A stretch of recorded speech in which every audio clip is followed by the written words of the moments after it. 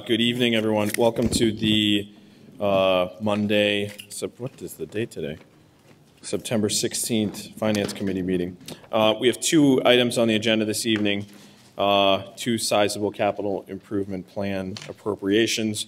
One is for seawalls with an amendment in accordance with the bid. There has been a change from the originally requested amount, which we sent to committee for $14,320,000. That's been amended to $17,820,000. So either we'll take a vote here or we'll take a vote in the regular session to accept as amended. Just a roll of attendees. Oh, thank you. And do the open meeting. All right. Madam Clerk, please call the roll. Council Kroll. Sorry, what is this for, Mr. Chairman? Just attendance. Attendance? Present. Council DeBona. Present. Councilor Harris. Present. Councilor Hughes. Yep. Councilor Yang. Present. Councilor Mahoney. Councilor McCarthy. Councilor Palmucci. Chairman Kane. Present. You have a quorum. Pursuant to the open meeting law, any person may make an audio or video recording of this public meeting or may transmit the meeting through any medium. Attendees are therefore advised that such recordings or transmissions are being made whether perceived or unperceived by those present and are deemed acknowledged and permissible. Okay, so now we'll start. So as I said, we do need to take a vote on the amended change for this request, which I think we can do in the regular session. So for now, I'd like to invite Dave Murphy from Ty and Bond and Al Graziosa from the DPW, who are here to answer questions about this appropriations package that's before you. Yes, Councilor Hughes. Just by way, I know that we're going to get a presentation, but I just want to make a motion to put it on the floor to approve, but. To approve yes, as amended? Yeah, as Okay. amended. Oh, we can't vote. We have to re-advertise. It's going to be advertised. We can't move.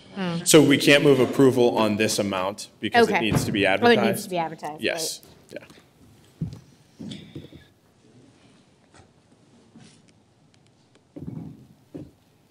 Councilor McCarthy. Thank you, Mr. Chairman, and thank you also to yourself for our conversation a couple of weeks ago to pull this out. As I think everyone here knows, it's a major priority to keep this moving. And before we start, we have several neighbors in the area that were affected by the storm.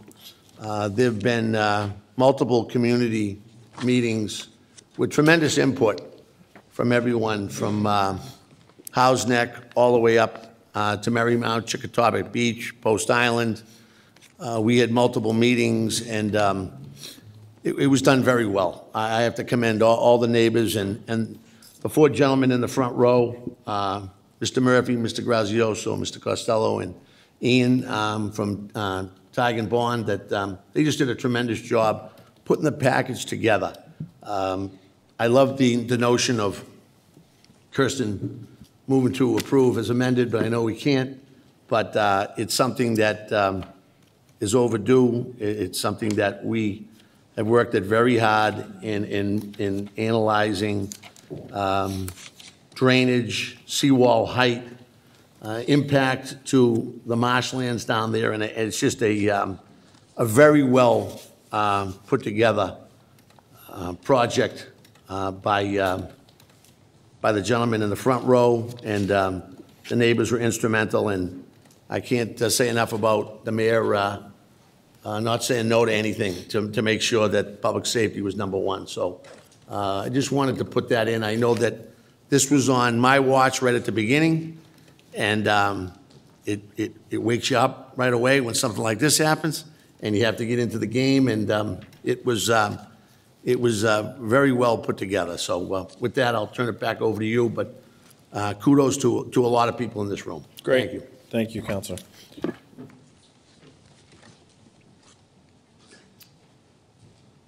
Good evening, Mr. Chairman and Good evening. councilors. With me tonight, City Engineer Paul Costello, Dave Murphy, and Ian Mead from Ty and Bond. Before you this evening is an appropriation request of $17,820,000. This appropriation covers three critical areas: seawall construction, drainage improvements, and the U.S. Army Corps of Engineers hydraulic study of the Willows culvert. Dave Murphy from Ty and Bond has a brief presentation of these improvements, and following the presentation, Dave and Paul Costello will answer any questions you may have regarding the seawall, pump stations, and the drainage hydraulic study that has been proposed by the Army Corps of Engineers. So at this time, and also any grant reimbursements, we can talk about that this evening. At this time, I'd like to turn this over to Dave Murphy. Thank you, Al.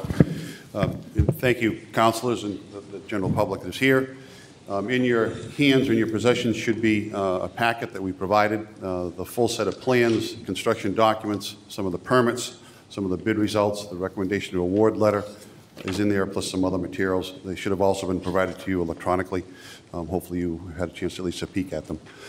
Tonight we wanted to talk briefly about the storm that occurred last year, the areas of the proposed seawall, the actual bid results that we went through. We had a long bid. We started the bidding in July. We opened the bids at the end of August. The hydraulic analysis and the stormwater pumping that we want to recommend, and also the Willows, the Army Corps study. As we all remember, the storm from 2008, Storm Riley, was extremely impactful to the city. A significant number of homes were flooded. Damage occurred across the city. Significant surge occurred. And obviously, it just highlighted the need for the seawalls to be immediately addressed. Some of the pictures, just to remind everybody of some of the rescues that had to occur, some of the emergency repairs that had to occur across the city, and some of the significant damage and flooding that occurred. A tremendous amount of attention has been paid by the Department of Public Works and Engineering to address these concerns, and as Councilor McCarthy said, a tremendous amount of public outreach occurred just to get people's feedback, and we indeed received just tremendous feedback to help guide actually the design. Some of one of the key areas obviously is along C Street, as we look westerly along C Street towards the Post Island Road area, which was particularly hit hard. It highlighted a lot of drainage improvements that were needed, a lot of outfalls, so you'll see somewhat in the design that we accommodated that. So all the drainage structures now take care of the 100-year return frequency storm. The existing seawall, as you can see some of the pics on slide 7, they're at the end of their design life, and indeed during the Storm Riley they took a tremendous beating. The actual location of the project, I have the laser up on the screen, starts at Chickatawbut Ave, far to the west. It runs at an easterly all the way to the beginning of House Neck, where the stone is at the intersection of Babcock and C, about 7,000 lineal feet. And then the second phase, which is under design now, being worked on with the city engineer, Paul Costello, runs from that same intersection at C and Babcock all the way to Bayswater. So the full project along this section of the city will be done in 2 phases. The permits, I won't list them all off, but you have the list of them there, are extensive. Every agency that wants a say in this project has had their say. We've been at this for 2 years in the permit process. Every time there's a minor change, each agency wants to know that change. Everyone has had their say, and one of the primary concerns we've had is that they do not want any encroachment, not an inch further onto the beach, so we've had to stay within the existing footprint. So all of those have been submitted. We've had great success with those permit agencies. Typical seawall design right now, as we have, you'll see as we go a little further in the presentation, we're recommending a 2-foot increase across the entire length of the seawall. The second slide will show a 4-foot increase. The 2-foot increase includes taking the existing revetment that is there, rebuilding that as needed, pouring a cast-in-place leveling slab on top of that. You'll notice there are helical anchors built in onto the front of the leveling slab. Those helical anchors are designed to accommodate the 4-foot increase, so that we can't just build the 2-foot increase to start. We have to make sure that whatever is done now can accommodate the additional 2 foot on top of that in the future. This second slide does show the 2x2 block on top. So this shows the full 4-foot increase rise on the seawall.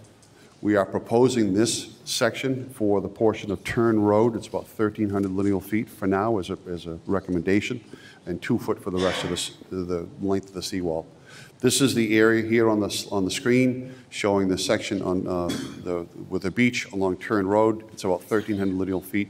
We're recommending a 4 foot, whereas where we shift back over to along Shelton, back to a 2 foot increase because of the topography. And then as we proceed easterly along the seawall, continuing 2 feet. So for the Adams Shore seawall, we are recommending an award to MIG Corporation. We've done the full reference checks, their bond ratings, their insurance, all of their job performance, and they pass muster.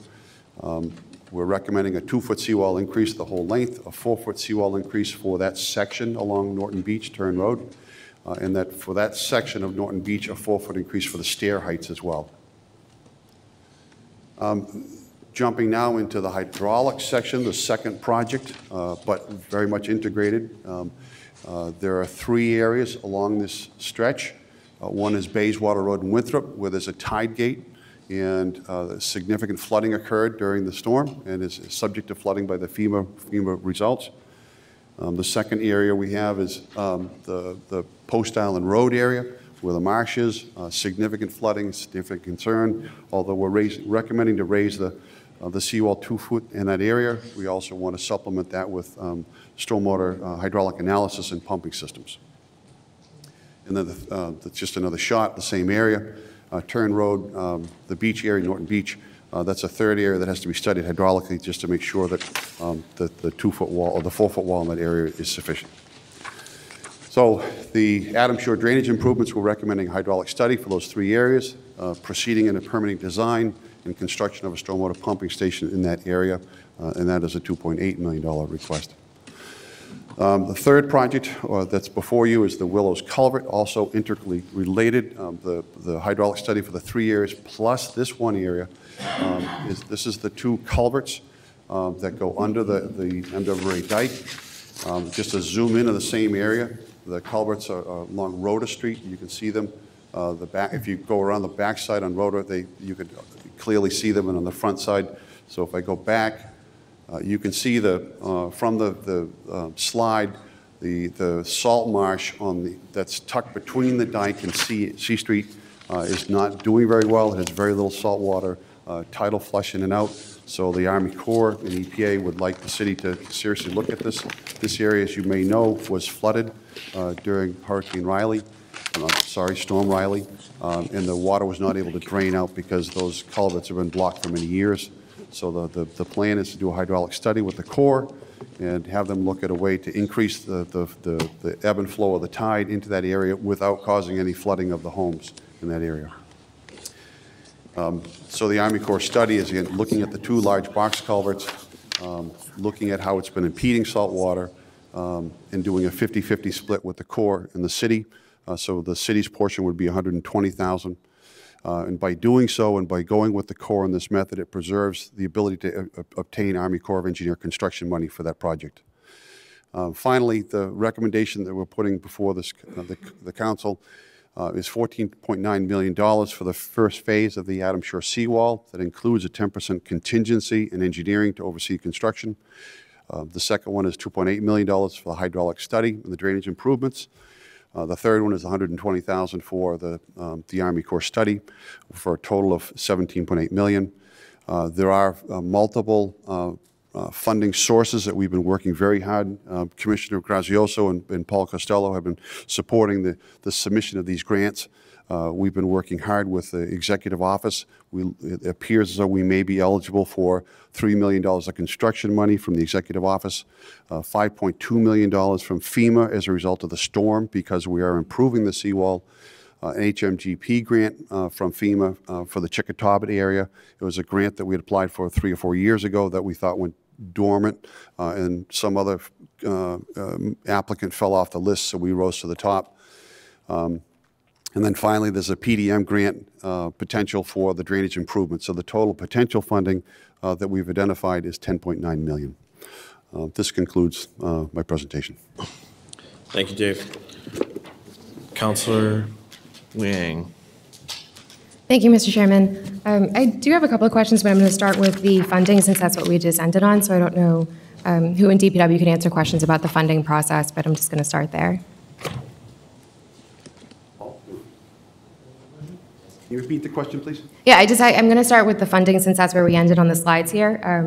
And specifically, I first wanted to say that I do appreciate that with all of the work that we've been doing across the city here, that this administration has been really strong in finding and in applying for whatever grants we could possibly get to afford these improvements we're doing across the city. So just logistically speaking, what is the process going to be for when these funds are going to be approved? And then if and when these grants come in, does that then offset any payments for short-term borrowing or long-term borrowing? I mean, how are we going to factor all of that in? I can speak to the schedule of the grants. I'll let Commissioner or Paul speak to the the other portion. The executive office grant has been applied for.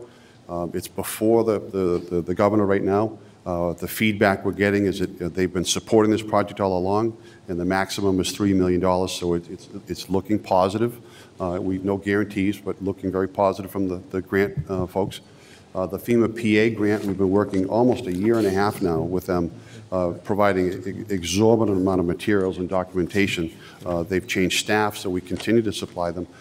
That should be awarded this fall. Okay. The HMBGP grant should also be awarded this fall. All three of the top ones is this fall.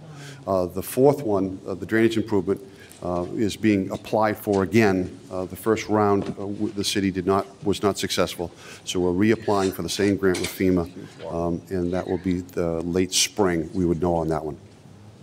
And do we make the necessary changes in order to be able to be considered for this grant again, since we weren't able to get it the first time?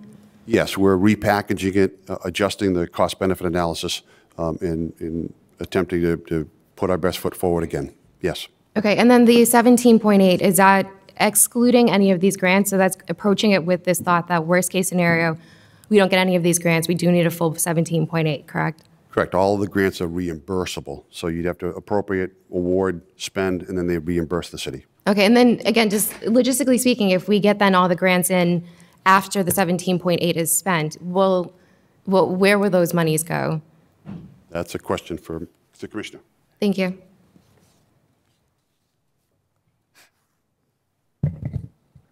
Dave, you can correct me if I'm wrong, but I think that once we start construction, you only get reimbursed for work moving forward? Correct. Okay.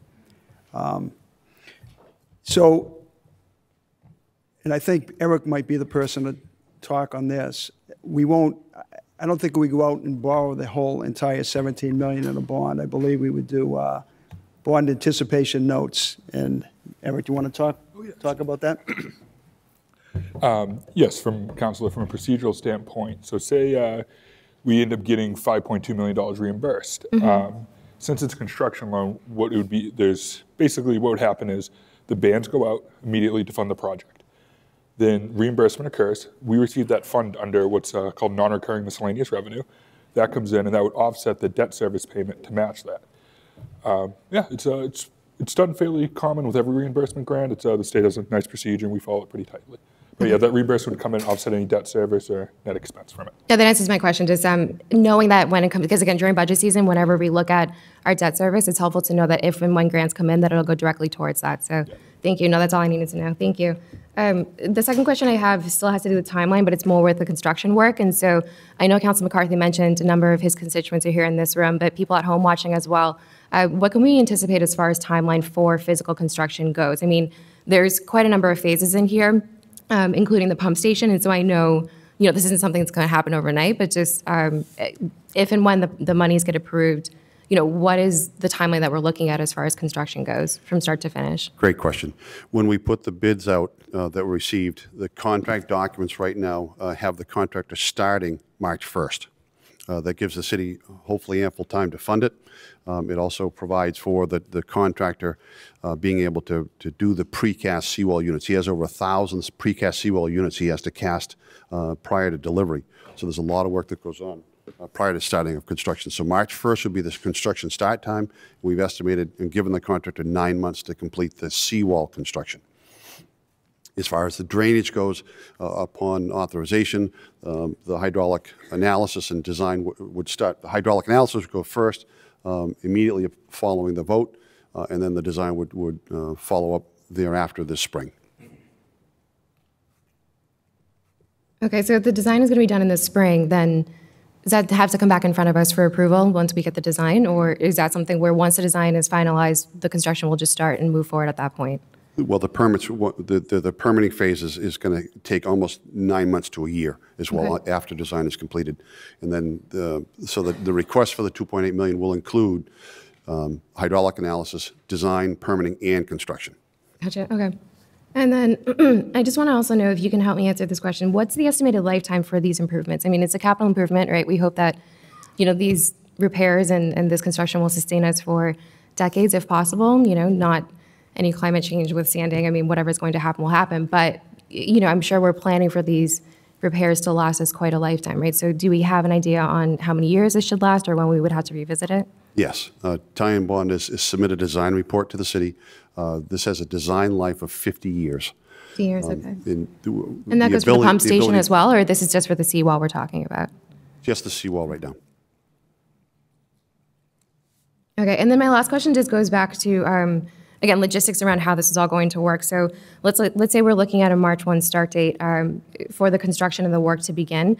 I just know that the DPW also has quite a number of projects on their hands, and I'm not by any means trying to question their capability. I just know they're committed to getting the work done, and it keeps them quite busy. So, are there going to be folks contracted specifically to work on this project to get it done in a timely manner, or will these people who are going to be working on this project also be working on other capital improvement projects across the city?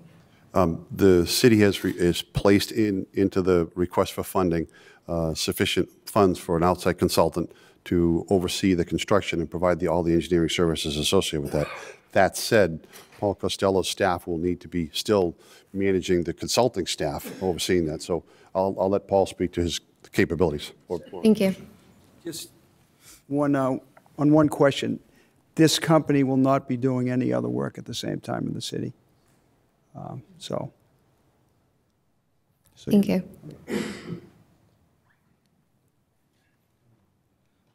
Paul Costello, city engineer. Just want to reiterate what Al was saying. Ty and Bond is not working on our water main projects. They're not working on the roadway projects. MIG, the contractor, is not working on any of those other projects as far as I'm aware of. So it's just a separate project, separate phase, separate consultant, separate contractor. No, that's great. Again, this is a necessary project, and, quite a bit of funding is going into making sure that it happens, and we just want to make sure that, given the timeline that you guys are projecting, I want to make sure that you guys obviously have the resources you need to get this done sooner rather than later. So I just wanted to know, again, physically who is going to be responsible and who's going to be on site, and that's helpful to know, and I do understand with projects like this, ultimately, Al, in your department, you guys will be overseeing it, so if residents have any issues or any questions, they don't have to chase folks necessarily and Ty and Bond or MIG, but they can go directly to your office, correct? Great. Thank you. Before I finish, Mr. Chairman, I do just want to very quickly say thank you to Council McCarthy. I had the opportunity to go to a meeting that he held, and it was, I think, after almost the third or fourth meeting in this process, and the number of residents that were there, involved in the process from day one, and, how involved you were in this and advocating for it as well. I mean, I really commend the work that you were doing. Folks that had reached out to me who were wondering what was going on, once I connected them to you, they were off on their way, and they were very happy with the information you're sharing with them. So I know this was a very long process for you, and I want to thank you for your work. So thank you, and thank you, Mr. Chairman. Councilor Kroll. Thank you, Mr. Chairman. Good evening, Mr. Murphy. I just want to vocalize the fact that, I understand the importance of investing to mitigate flooding and drainage.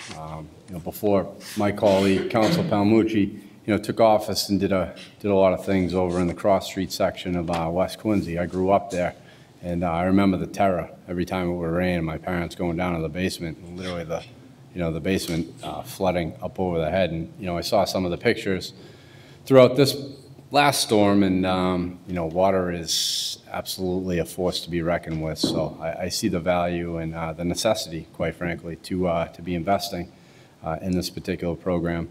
To sort of, I guess, round out the discussion that Councilor Yang had brought forward, it obviously comes down to, the financing component, right? Which in a perfect world would be financing, rough math, about $7 million, right? If we were completely successful in all our attainment of grant money, would basically be financing $7 million, right?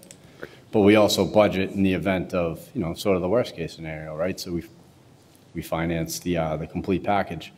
And I support this mission. I'm just more, I guess, curious as to, is this just a full anticipation to be a general obligation bond? Is that what we're looking at? Al? Anybody? Counselor. Yes, it'd be a general obligation bond. Okay. Will be a ban, and then with the Right. idea that if we had to finance it long term, it'd be a 20-year bond. You're looking at a 20? Yes, that's about the serviceable lifespan they'll give you. Sometimes special scenarios you can go up to 30, but 20 years is really the limit. You know, obviously, this isn't in the downtown, so your, excuse me, your bond anticipation note or your ability to borrow on a short interest only capacity is what, 1 to 2 years? Yeah, roughly? so there are two notes, so each a year long at about 2%. We've been getting actually better than 2%. I think last time was like 1.3%. So my questions, I don't know who would answer it, Mr. Mason, maybe not yourself, but I'll just kind of put it out there. And thank you for sort of profiling the debt schedule. I don't know if that made its way around to the council, but it's important to sort of check in where we're at with respect to revenues and obviously the expenses that we incur. Was this, do you manufacture this like in-house, or do you work with, does this come from Cinder at First Southwest? Like, how does that process work? Yeah, so what happens is the concrete stuff that's already been bonded or banned, that comes from Cinder. We get a yearly debt book. It's about 3 inches thick with every note, explanations, all that. And then we apply the projections over the top of that. So every time a note comes up, every time we discuss debt service, there's a model done. It's they're pretty standard models, so they don't really differ. Like if Cinder, I prepare one, or myself and RKG prepare one, they're off by fractions of a percent. It's pretty standard practice. So one of the notions that kind of came into my mind over the last couple of days as I was, preparing and reading the material for this evening's meeting, is one of the tenets that qualify for a hotel motel tax is seawall repair.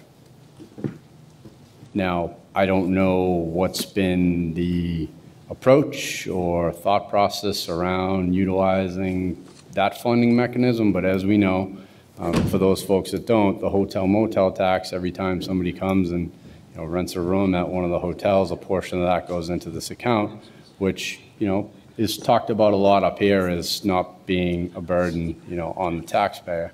So the way that I see it, and I'm going to get to a question, is that particular account, has a fair amount of revenue in the tune of maybe $1.5 to $1.8 million. That's less. So actually, that's less the liabilities that we currently incur in that account. However, and this is maybe the takeaway homework, and I'll put it in the form of a question. Right now, because we went through and used that particular account for a $27 million bond authorization that covered a whole host of like park type items.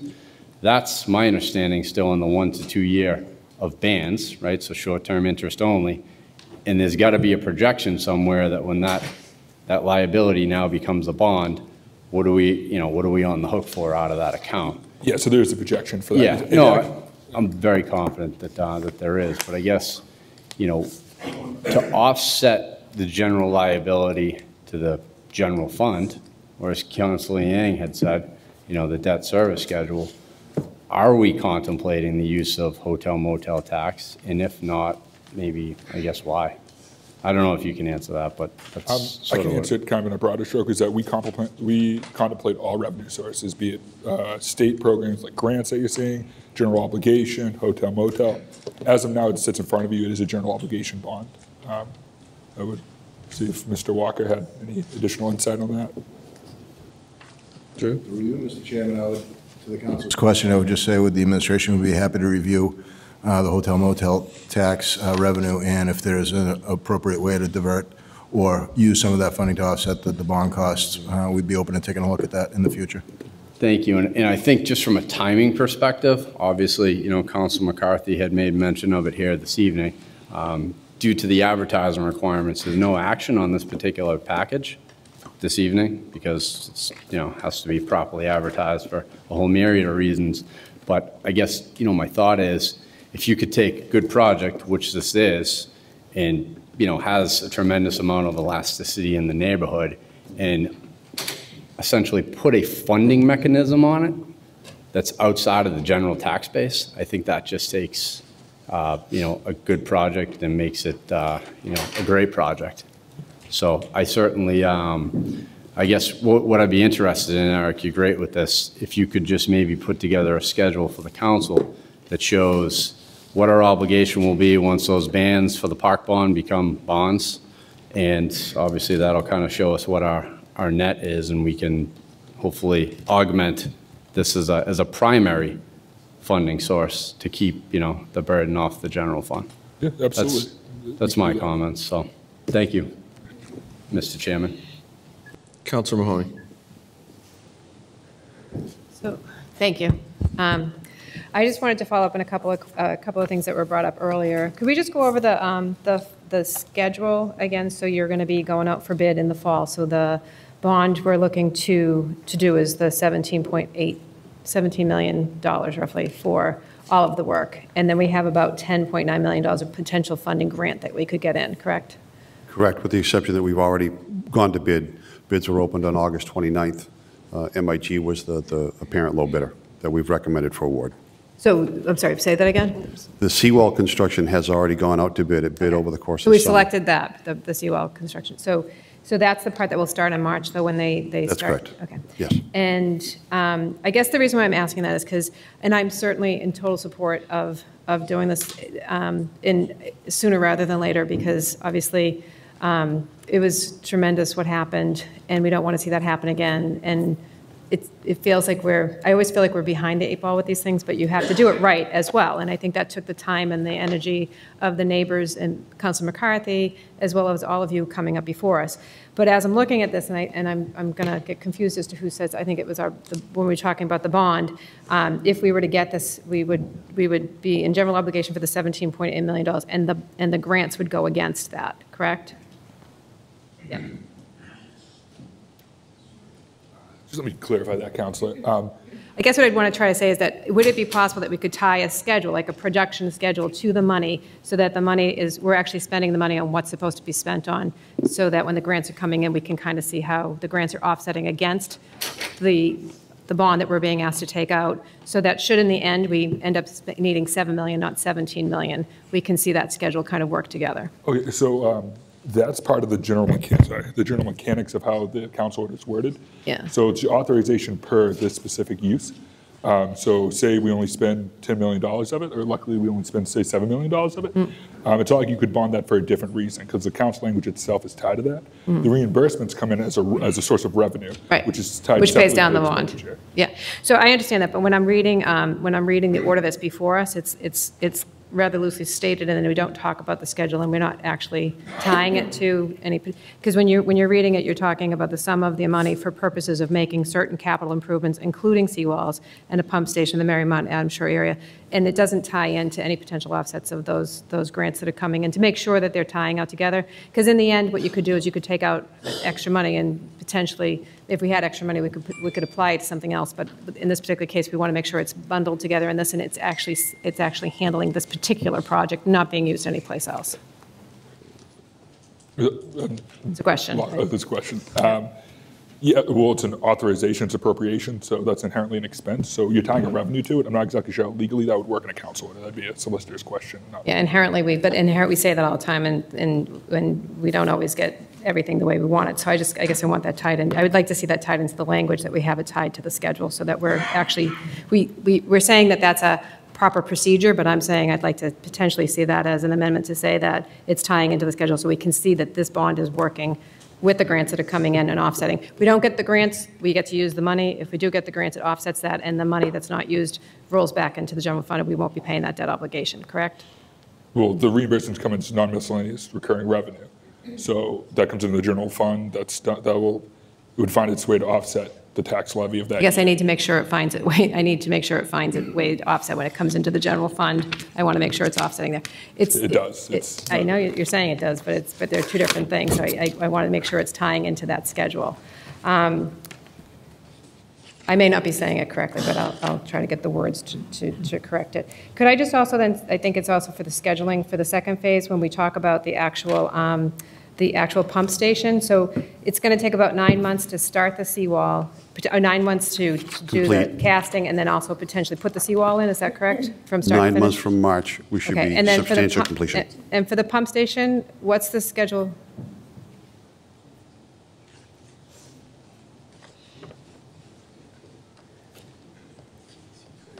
Just to reiterate, the schedule for starting on March 1st is due to the fact that the contractor has to precast over 1,000 blocks. Normally, they precast 3 to 4 to 5 a day, so it's months and months of preparation to get those blocks precast. So when they start in March, yes, the schedule to substantial completion would be 9 months from that date.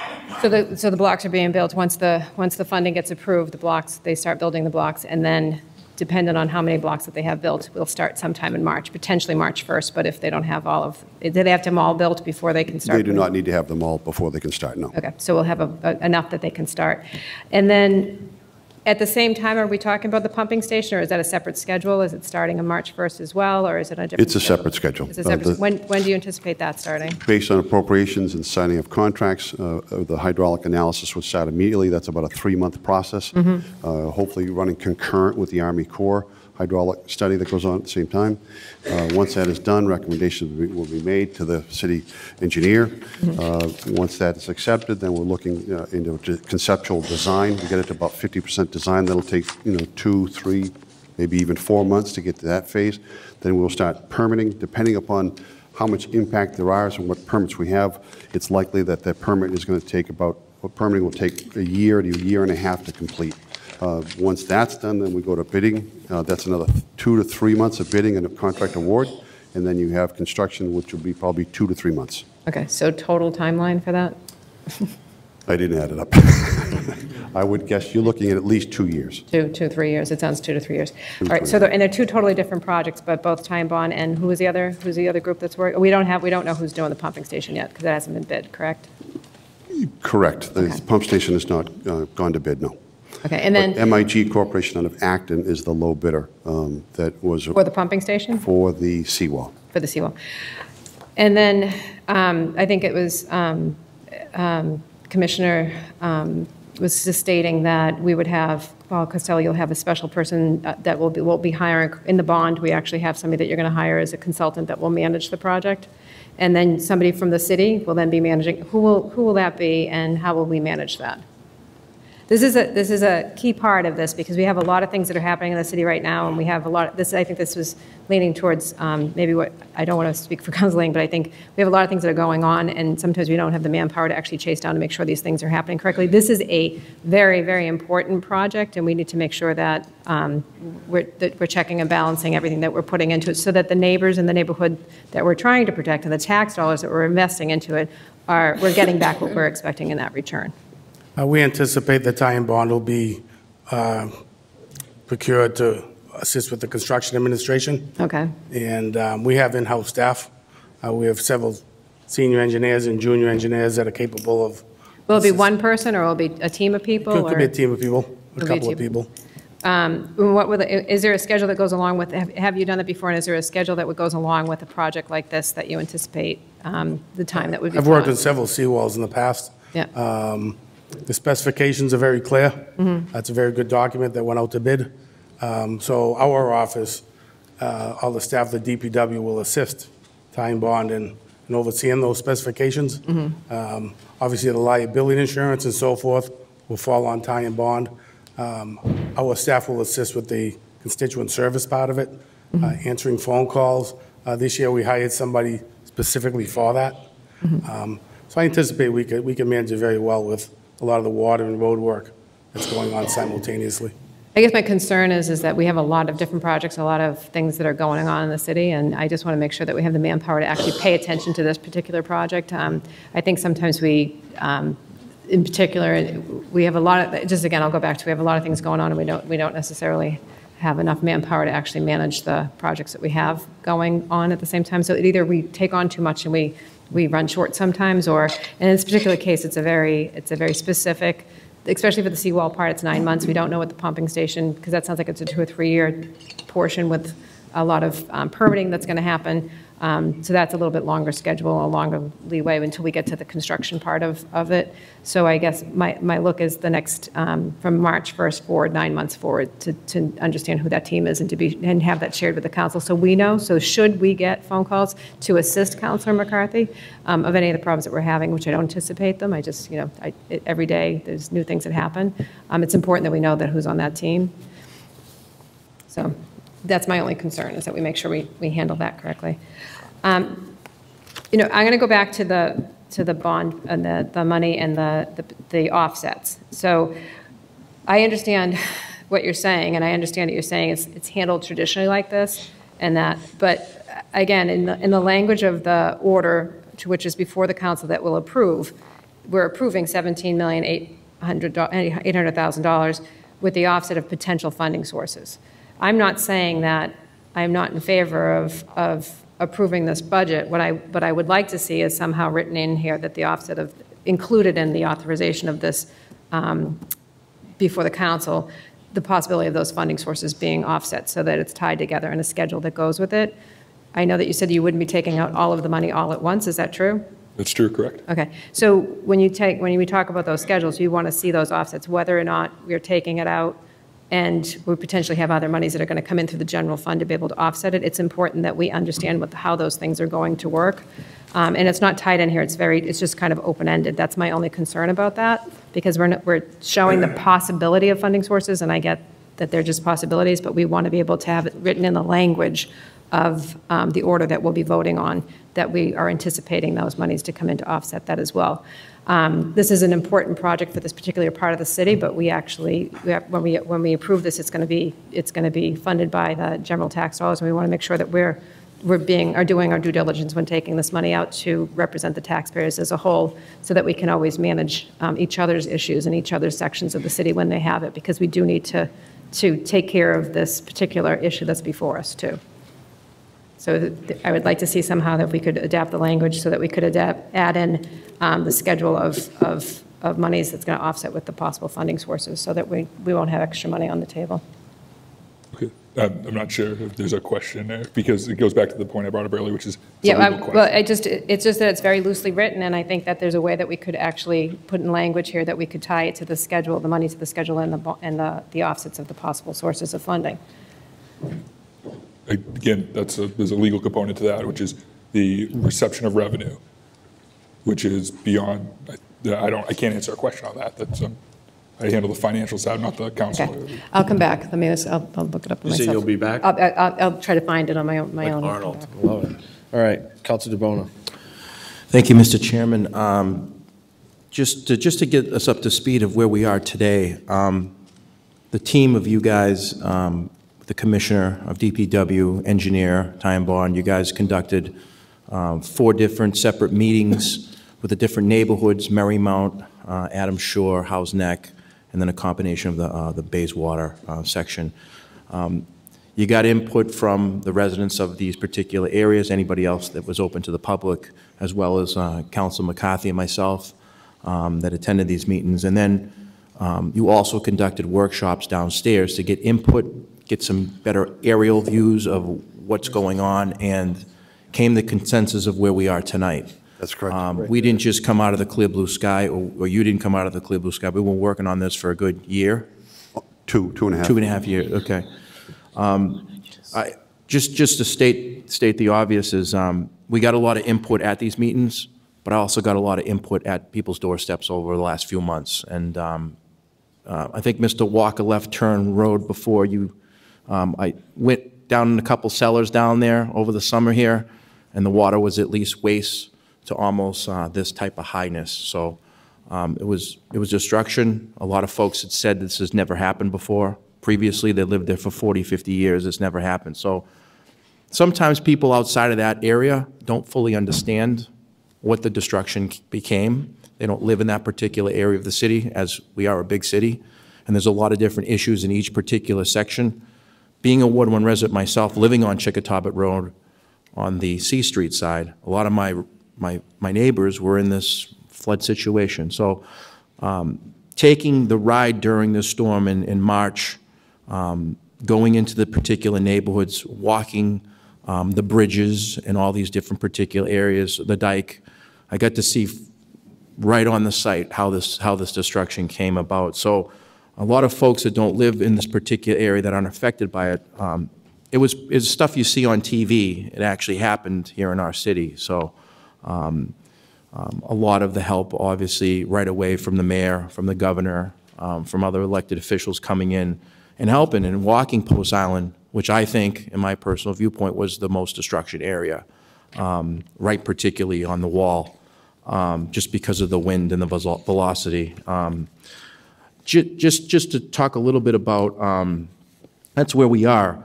If this was to be approved, and I want to thank the DPW Commissioner and Paul Costello as well.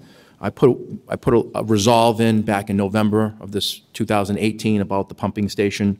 I walked the grounds with the Willows, over in the Willows, and the particular folks that live over there in that area, and they said the water had set a pool back there, and what happened was that it receded back up onto their property. Correct. So it came on the back end. Correct. It didn't come from the ocean side. It came in, the water, I guess, became a pool. I'm not an engineer in this area, but they said it receded in that way because it had nowhere else to go. It was trapped. It was trapped, if that's the terminology you need to use. And that happened in other sections of C Street where we actually blocked the road right in the 600 range of C Street before you get to Post Island. The water had nowhere else to go. It ran up onto the dike, which is unreal, to be honest with you.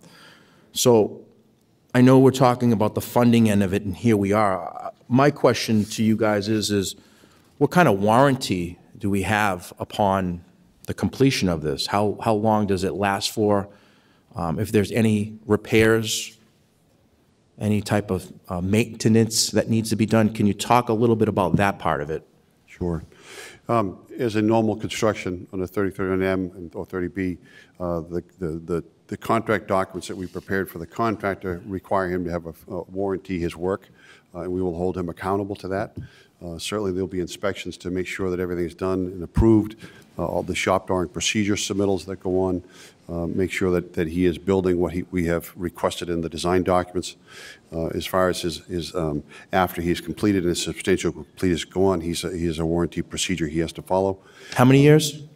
Usually it's 1 year for workmanship and materials that are there.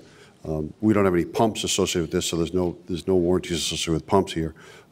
Certainly the valves and some of those materials will have longer warranties. As far as the design is designed for 50-year life. Okay. Working in collaboration with many of the homeowners and with the engineering office, we've taken all the drainage structures, and we've taken what was antiquated, years old pipe systems, and done full analysis of every watershed, and we've increased every single one of those pipes. Some of them have doubled and tripled and even multiplied by 5 the size of those pipes in order to release that water out as fast as possible. And on each of the structures that discharge water through the wall or under the wall, there's a one-way valve system so that no seawater can actually come in those pipes. There's only a one-way release to go out. So we believe that the seawall structure itself, the infrastructure there and the pipes, is a 50-year design life. Even with these built, there's still going to have to be some type of proactive approach of making sure the outfall pipes and catch basins are all, not clogged up. Is that correct? Correct. There's a normal O&M procedure that the city DPW will need to follow in order to maintain those structures, yes. Paul, do you want to speak to that? Yeah. The city has standard operating procedures for maintaining the catch basins. Those procedures were actually submitted, to the DEP and the EPA last year as part of the new MS4 permit. So those procedures are all in place. Obviously, we're going to build this, if it's approved, you guys are going to build this in that 9-month time frame for a year. The water, we know that the water, if it gets over this wall, it's got to get back out there. Is this going to solve the issues that we have with the pumping station?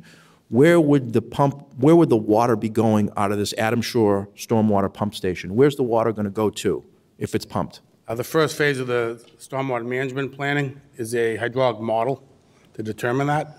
Like most nor'easters, you have the high tide levels, but it's also accompanied by significant rainfall events. Last year's storm had 3 inches of rain right at high tide. So the outfall pipes are all well below the tide levels, in some cases 10 feet.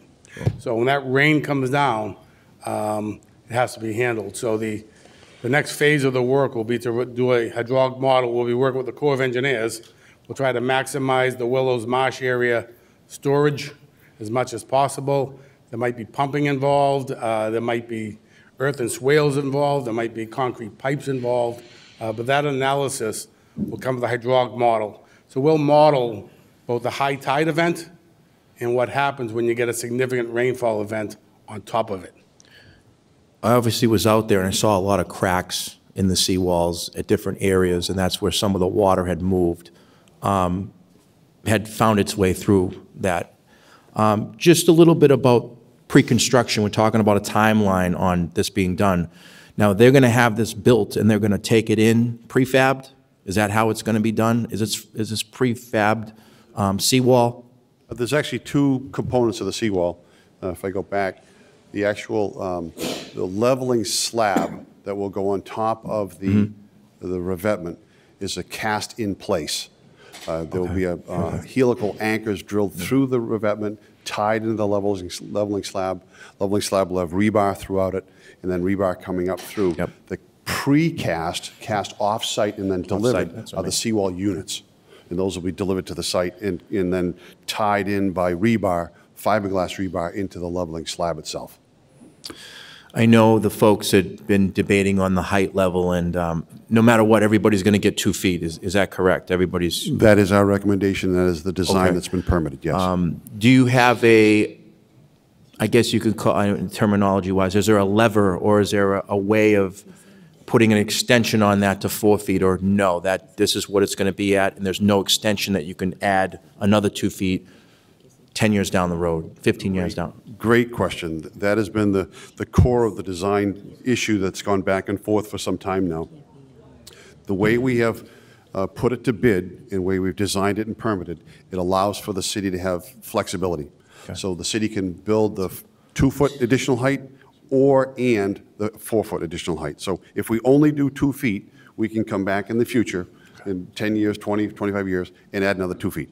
And that's important. That's important to know. So you have some type of hinge or some type of model that allows us to put that on without bringing in a new constructed 4 feet. Effectively, as I'm showing on the laser, there's a 2x2 block that will sit directly on top of the new precast block. Now, obviously, I talked to a few folks that live in particular areas of the seawall that have stairs that go down to the beach or the seawall extension. How is that going to be maintained throughout our wall from Chickatawbut all the way down to Howe's Neck? I mean, there's going to be, do we have set areas where those staircases will be? Or are they going to move the particular staircases where their existing are? Or how do you kind of answer those? The existing private staircases have to be removed. Okay. They will no longer fit up and over the 2-foot high wall, so those have to be redesigned and rebuilt. The city is not proposing to take that on at this time. However, in the design and the permitting, we designed those for what they need to look like, and we built those into the permits so private homeowners can replace their seawalls, their stairwells if they want. The public access staircases have been designed to go up and over those walls, and obviously if it's a 4-foot wall, it's a separate design to go a little bit higher. These are all the questions that I received going door to door, different particular areas saying, well, I have a private one here, there's a public one over here, and I'm just trying to get a consensus for all these folks as we represent them. I want to know what they wanted, so I'm glad we're here to this day. I wish we could have approved this tonight, to be honest with you. I mean, time is of the essence. In case there is a storm coming up this winter, what is it, the mitigation process that we're going to do? We're going to have to get the outfall pipes and the catch basins cleared and just be on top of this? The department has spent a tremendous amount of work cleaning out each one of those outfalls along the entire seawall. And if I'm not mistaken, if I can speak for Mr. Costello, we've seen incredible improvement during every storm event. We've had no backup in the systems, to my knowledge. That's what's been reported. Some of the emergency mitigation funding that we got back from MEMA or FEMA, if there's any existing new funding that comes back, can we put it towards this, or does it pay down our, I guess you could call, debt? There are two pots of money coming back from the storm. Okay. The first one is, in the FEMA language, we call it permanent repairs that were done. Okay. That permanent repair money, I believe, is being returned to the sewer and drain fund, if I'm not mistaken. That's, again, a city decision, but that's a smaller pot of money. The larger pot of money that the second bullet up there is $5.2 million. That's actually, if you cut that in half, $2.6 million is what FEMA recommended to replace the damaged seawall to its pre-storm condition. But if the city improves that, the city is eligible for FEMA monies multiplied by 2. That's why the 2.6 went up to 5.2. So there's two pots of money. 5.2 is only one of them. If I get any more questions before our vote next time, or whatever the case may be, from any of these folks, I'm going to feel free to come back and revisit some more questions. But I think we're supposed to be here. I wish we had gotten to this vote before the summer break, but we're here today, and I'm looking forward to more discussion and getting more input from the residents here. So I want to thank you guys for coming in tonight and doing this, but it's not over yet. So if there may be more questions, there may be more things that are going out there. Thank you. Thank you, Mr. All right, we're going to recess and go into regular council session, and we'll come back either after we finish council or in between.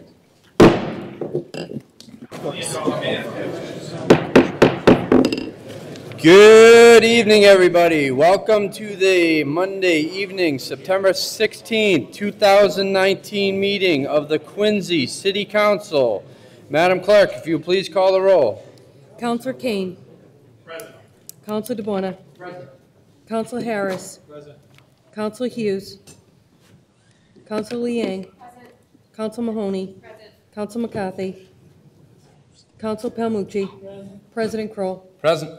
9 members, we have a quorum. At this point, if my council colleagues in the audience wouldn't mind standing and joining me in a moment of silence, keeping in our thoughts and prayers those courageous men and women who defend our country.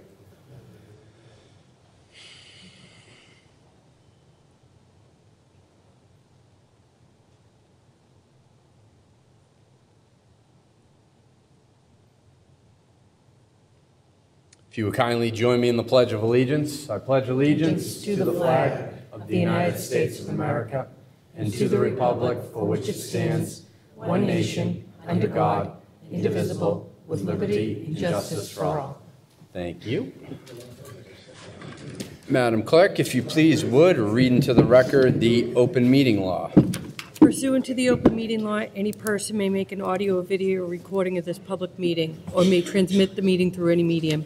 Attendees are therefore advised that such recordings or transmissions are being made, whether perceived or unperceived, by those present and are deemed acknowledged and permissible. Excellent. And with that, the first item on the agenda is honoring of Quincy native Martin Bowes from the Major League Lacrosse. And I'd like to recognize Councilor Mahoney.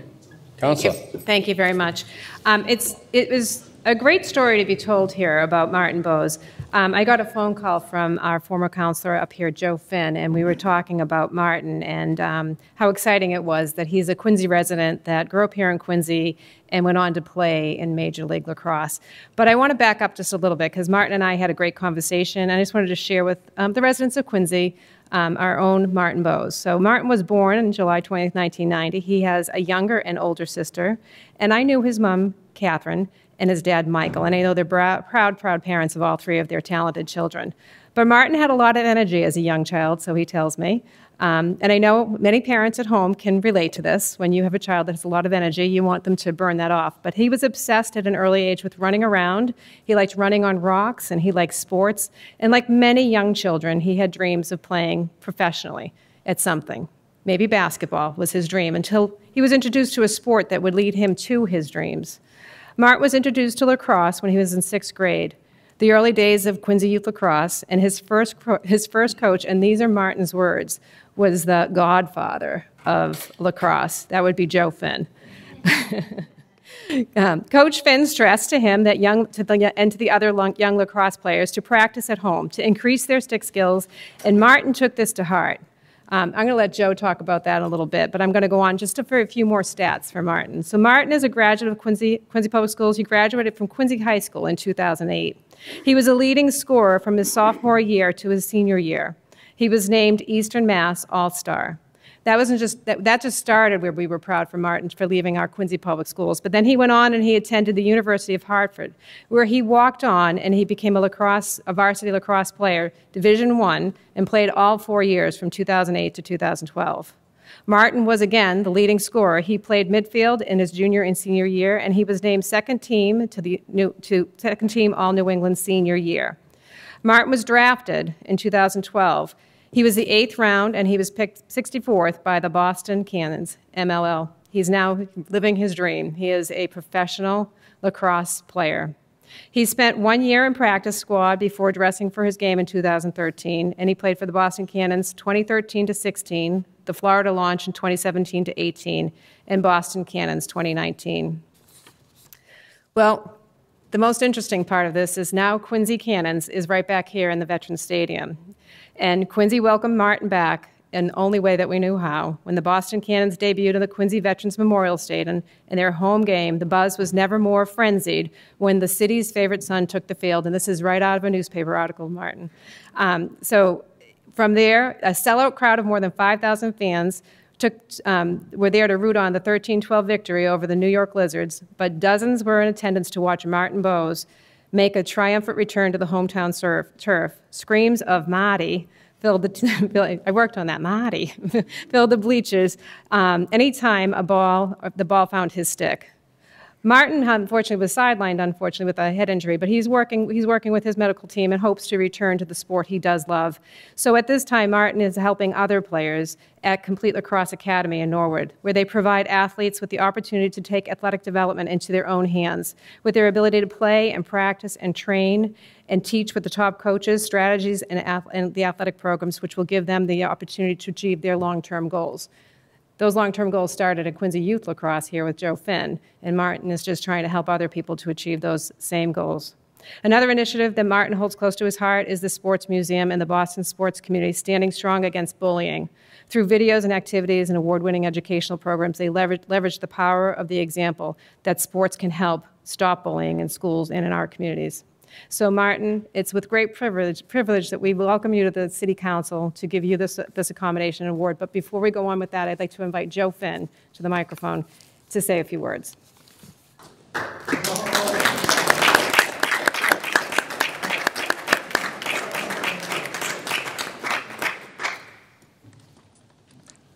Thank you, and I would like to thank Councilor Mahoney for giving me, in some respects, the opportunity to correct a mistake I made while I was still on the City Council. We had actually Just one? Yeah. That's about it. We're here to forgive. But President Hughes remembers we actually had it scheduled to honor Martin, but a scheduling difficulty made it not possible. So thank you for that. I'd like to introduce someone else from Quincy who I'm incredibly proud of as well, who was on my very first team that I had ever coached in lacrosse, Chris Baker. And the thing that I'm so proud about, Chris, he's a graduate of Worcester Polytechnical Institute, currently is an engineer for the T, but actually took the time to come back and to give to other young people in the sport of lacrosse. And again, let me assure you that anything that I may have taught Martin Bowes about lacrosse is currently completely and totally outdated at this point. But I want to just recall something that makes this day, what makes this day kind of important is that the University of Hartford made it into the first round of the NCAA playoffs. And they were playing Cornell, and they were playing in the Carrier Dome up in Syracuse. And I remember because I had to run because the other game was running over, and I had to get on a computer onto ESPN3 to get that game on so that I could watch it. And that game opened up, the very first thing was the first goal, and they said, the first goal is scored by Martin Bowes of Quincy, Massachusetts. And that just gave me such a sense of pride to think that this young person had achieved this incredible level of lacrosse. He scored that goal in his junior year. We won't talk about the rest of the game as it went on, but again, it was fantastic. But Martin also has given back in so many ways, and he gives back to Quincy Youth Lacrosse presently and to many others in terms of teaching the skills of lacrosse. And I'd like to invite Chris, who is the president of Quincy Quincy Lacrosse, to maybe perhaps speak to a little bit to that. Thank you, Joe, the godfather of Quincy Youth Lacrosse. As you said, Marty has been a great advocate for lacrosse in Quincy. And I think he inspires some of the young kids, some of the local kids that are learning to play the sport to see that a local kid can play professionally if they work hard. And that's one of the main things that Marty really preaches. I think he started in 6th or 7th grade, a little later than kids typically start these days. And he really preached hard work and really committing himself to his craft to get to that point. And we really appreciate everything Marty's done for our program. He comes and helps out and meets with the kids and works with them after practice. And he's been a great help for the development of lacrosse in Quincy. And I'd also like to thank the city of Quincy as well for supporting lacrosse and the development and growth of the sport. With the new turf fields and the cannons coming to town, and our relationship with the Parks Department has been excellent. They really support and communicate with us very well on whatever we need. But more importantly, thank you very much to Marty Bowes, and congratulations for this honor. Thank you.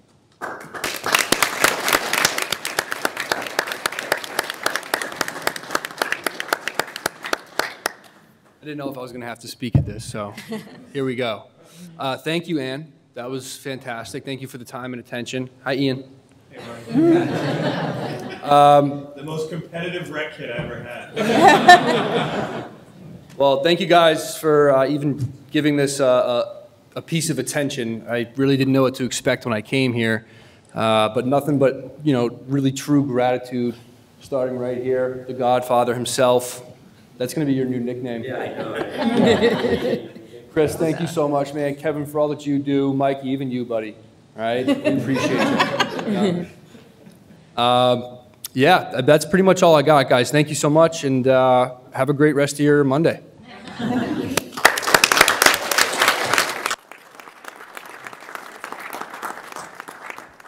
So, Martin, this is from the Quincy City Council, and we'd like to present you with this accommodation. The Quincy City Council honors Martin Bowes as you retire this season from the Boston Cannons and from professional lacrosse for your tremendous accomplishments both on the field. We recognize and appreciate the honor you demonstrate as a pioneer of lacrosse in Quincy, as a coach for the youth of Quincy, and your honorable career as a professional lacrosse player, and the contributions you continue to make to the game. We wish you continued success in bringing your knowledge, skill, and expertise in developing and honoring the game of lacrosse and the city of Quincy. So congratulations. This is from all of the city council. So thank you very much. Thank you so much. I really appreciate it. Thank you. Thank you. Thanks, guys.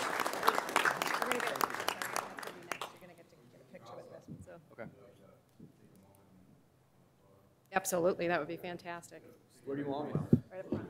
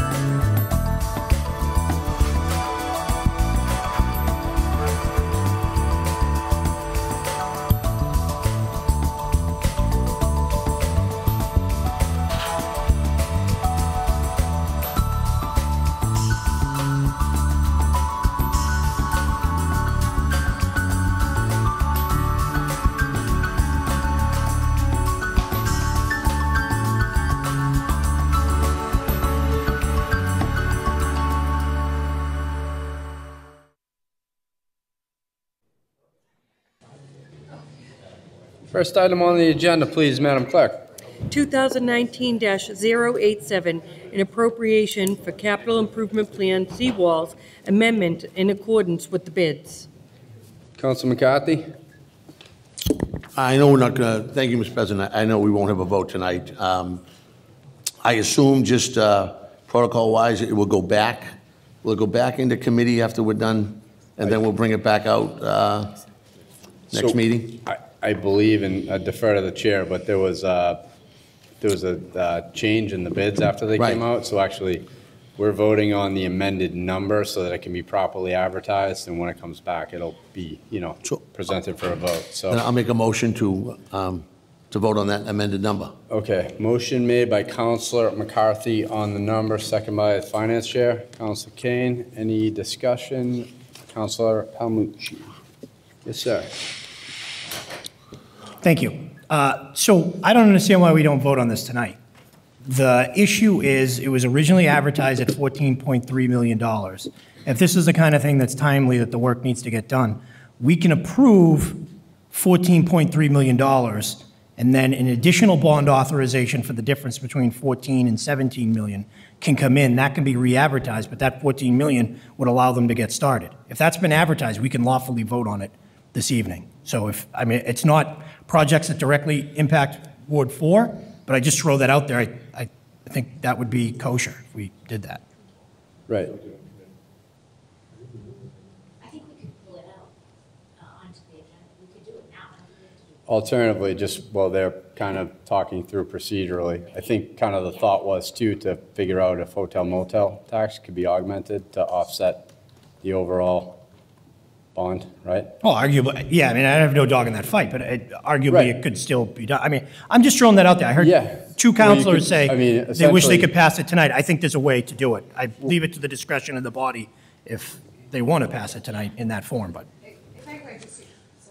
You all set, Council? You gonna no, I'm good. Council Yang? Yeah, I'm good. How much do we have in the hotel motel tax? Because if we're, sorry, I wanted to ask you as you were leaving the room. If we're only approving the 14, and then depending on how much we have in the hotel motel, that might offset then the additional request, right, that we're putting in? Huh? Currently, there's 1.8 million or 1.858 million, and we've already covered our debt obligation for this fiscal year, for fiscal year 20.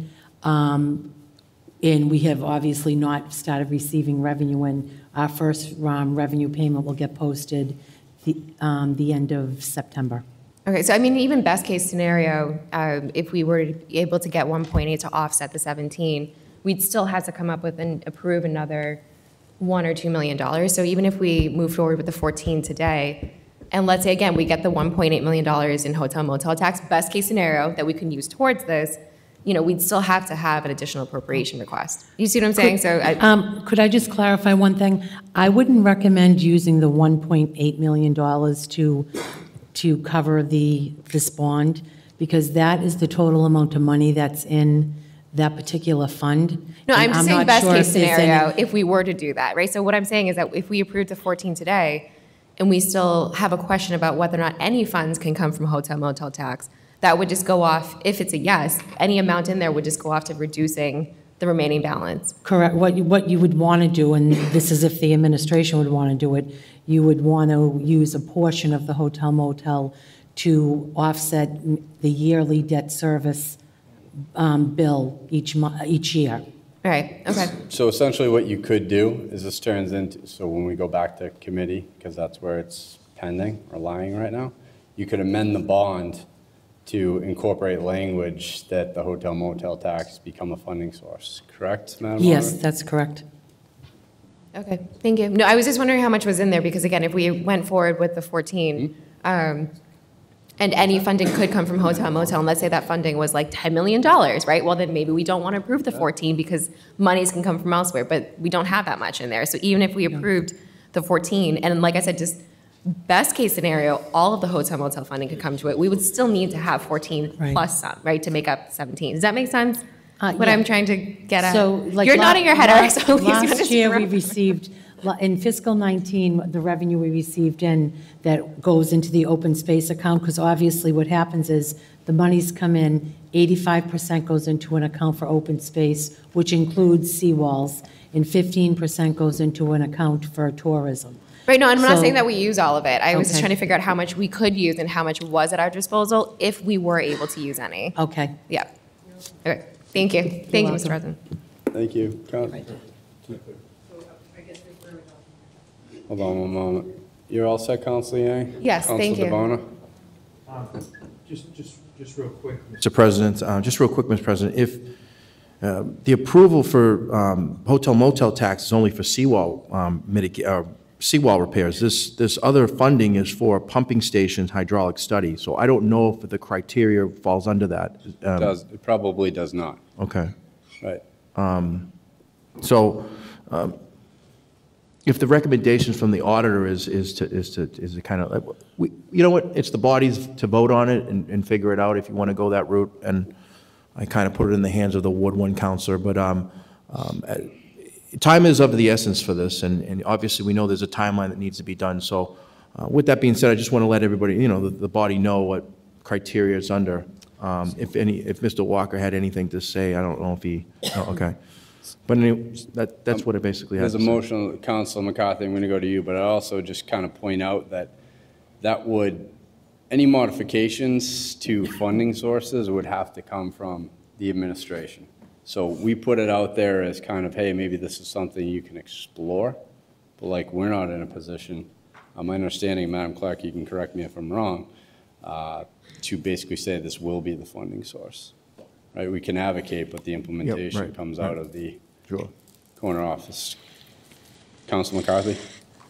Just to back up a little bit. With Councilor Palmucci's suggestion, I know early on, Councilor Hughes wanted to make the motion to approve it. I'm all in full support to go after it now and get it approved and then go back for that second appropriation. And I'll, talk with the administration, and we'll work with the administration on where that appropriation is gonna happen from. But unless Mr. Walker or somebody wants to say that not a good idea to start now, I think to approve it now would be the right move. I defer to Mr. Walker.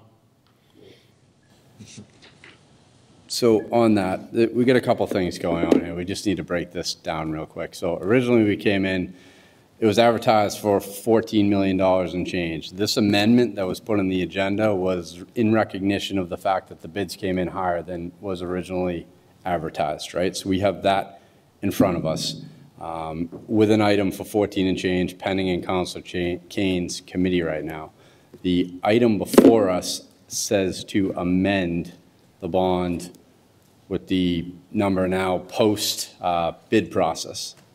So essentially we could table it and revisit the 14 million when we go back to, Madam Clerk, I need you to back me up on the procedure here, but this is my thought. You could table this, which is the amended number, go back and revisit and have that conversation in committee, which we will do after 5 more agenda items that'll be on the 14, which was the originally proposed number. So the reason that this item number 1 is in front of us is because there's a delta of what we thought was and what actually is. Just to complicate things a little more. And I would welcome you, Madam Clerk, as the parliamentarian to weigh in. Councilor Palmucci. I would just suggest respectfully that Councilor McCarthy withdraw the motion that he just made, as only he can withdraw it, because it was to approve the amendment and amended version and send that amended version into committee. If he withdraws that, then the only thing that's on the table for us, technically there's nothing on the table, but he can then. It's in committee. Right. He can then suggest that we pass, or that the council pass the Council Order 2019-87 as was advertised, which was But that motion is made million. in committee. Doesn't have to be. He can make it right now. We're at a council meeting. You can take anything out of the agenda. You can make a motion to cut. Right. You can make a motion to cut. Well, he can make a motion to pull that out right now. Yeah. No, it's under reports of committees, but I appreciate it, and we'll get there if that's the will of the body. But the item is pending. There's a pending discussion going on, ensuing right now in committee, right? So either this item is something we're not going to act on. You withdraw your motion, and there's no action, and essentially it dies, and then we revisit the original number in committee. But you don't have to revisit the original number in committee. He can move that it gets passed. The council agenda calls for a discussion of 2019-87. That's what he's doing, although it speaks to an amendment. But we don't have to pass an amendment simply because the mayor puts it on an agenda. If What I'm Councilor saying, McCarthy wants to the move numbers it. are different. That's what I'm saying. It's the same council order number. If they brought in a different number, then it wouldn't be properly before the council. But the matter, 2019-87, is before the body right now.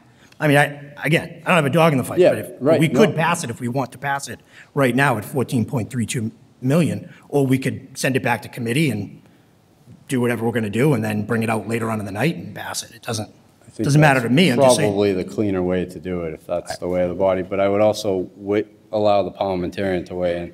Madam Clerk. I will say that 2019-087 was advertised on 5/15/19, and so it is properly before us for the 14+ million. And so if you wanted to go that way, you do not have to accept the amendment that's before us now for the 17 million. Amend order total, right? And refer back to Finance Committee. So basically, if you take no action on this, there's no amendment. That's what I'm trying to figure out. So they didn't yet accept the amendment, so they could go to the original $14 million. So would you like to withdraw your motion? Go ahead, Councilman. If you want to do this cleaner, I'll withdraw my motion, and we'll bring it back out of committee at the end of the night. That's cleaner. Is that nicer? I think that's Like that? cleaner. Okay, then I withdraw the motion. Thank you. Okay, next item on the agenda, please, Madam Clerk.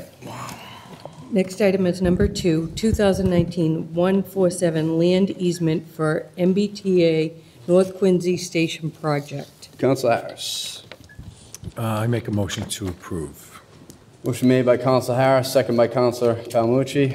Councilor Yang, did you have something? I just wanted to know really quickly what this was for. I do see that some of the language in here is that it's in reference to construction. I imagine it has to do with the work that's being done on the station. I just want to confirm that that's the case. I'm not necessarily questioning anything Mr. we're Walker? doing. Through you. I'm very apprehensive about everything the MBTA does, so just want to make sure. Through you, Mr. President, that is accurate, Councilor. Essentially, that there was a gas line on the site. Due to the project that's going on there, a new gas line will be installed. This is the easement to allow for that gas line.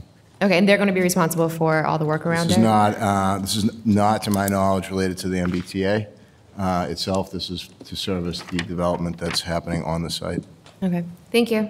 Thank you, Mr. President. Motion made by Councilor Harris, second by Councilor Palmucci. Any further discussion? Seeing none, Madam Clerk, please call the roll. Councilor Kane. Yes. Councilor DeBona. Yes. Councilor Harris. Yes. Councilor Hughes. Yes. Councilor Yang. Yes. Councilor Mahoney. Yes. Councilor McCarthy. Yes. Councilor Palmucci. Yes. President Kroll. Yes. 9 members. The item passes. Next item on the agenda, please, Madam Clerk. Next item is number 3, 2019-148. Motion to accept the gift and send her thanks, please. Motion made by Councilor Kane to accept the gift, second by Councilor Palmucci. Discussion, seeing none, Madam Clerk, please call the roll. Councilor Kane. Yes. Councilor DeBona. Yes. Councilor Harris. Yes. Councilor Hughes. Yes. Councilor Yang. Councilor Mahoney. Yes. Councilor McCarthy. Yes. Councilor Palmucci. Yes. President Kroll. Yes. 9 members. The gift is received. Next item on the agenda, please, Madam Clerk. Next item on the agenda is Motion made by Councilor Kane to waive the reading on the. Accept the gift and send her thanks. Motion made by Councilor Kane, second by Councilor DeBona. Any discussion? Yeah. Councilor DeBona. Just real quick on this Masonic Temple Association. I attended the rededication this past weekend ago with Councilor McCarthy and the mayor and the chiefs. And, you know, just to elaborate a little bit, they're giving a gift of $10,000 to the Quincy Police as well as the Quincy Fire for their work during the fire that happened a few years ago. They obviously have just been displaced over in Weymouth, and then they came back just recently and took a a property over on Greenleaf Street. So it was great. It was a great ceremony. It was definitely different, and it was really cool. But there's two gifts here for $10,000 each. But I'm going to Quincy Police and Quincy Fire for all their help that they did during that fire, and they were right there with everyone. So that's their gift. I thought it'd be recognized for the public to understand and know. But that's where the gifts are going to. Thank you. Thank you, Counselor. Any further discussion? Madam Clerk, please call the roll. Counselor Kane? Yes. Counselor DeBona? Yes. Counselor Harris? Counselor Hughes? Yes. Counselor Liang? Counselor Mahoney? Counselor McCarthy? Counselor Palmucci? President Kroll? Yes. 9 members. 9 members, the gift is received. Next item on the agenda, please. Number Madam Clerk. 5, 2019-150 gift for $10,000. Motion made by Counselor Kane to waive the reading on the motion. Motion to accept, and please send a thank you note. Motion made, second by Counselor DeBona. Any discussion? Madam Clerk, please call the roll. Counselor Kane? Yes. Counselor DeBona? Yes. Counselor Harris? Yes. Counselor Hughes? Yes. Counselor Liang? Counselor Mahoney? Counselor McCarthy? Yes. Counselor Palmucci? Yes. President Kroll? Yes. 9 members. 9 members, the gift is received. Okay, that concludes the regularly scheduled business of the meeting. Let's go with approval of meeting minutes from September 3rd, 2019. All those in favor? Aye. Opposed? Ayes have it. With that, I will take a recess. We'll go back into finance.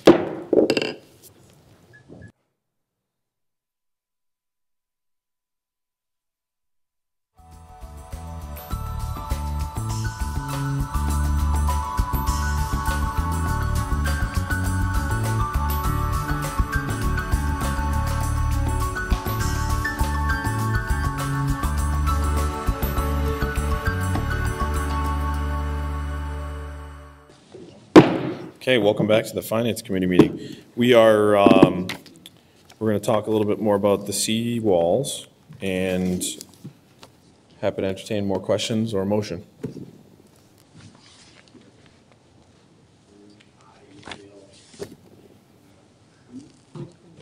Councilor Palmucci? I will make a motion. I'll defer to my colleague in Ward 1 if he would like to make a motion. Make a motion to take the amended amount for the seawall. The original amount. No, the original amount, Yep. excuse me. The original amount, and approve the amendment for the seawall project. No. No. So just motion to approve. Just motion to approve. Motion to approve. Okay. Yeah. Motion to approve. Yeah, okay. All those in favor? Good. Any opposed? Ayes have it. Okay. Now, in the second part of our Finance Committee meeting, we are discussing capital improvement appropriation for just over $10 million for certain capital improvements, including the purchase of vehicles and equipment, technology upgrades, public facility repairs, and traffic improvements. This is a request that spans multiple city departments, and the information is detailed within.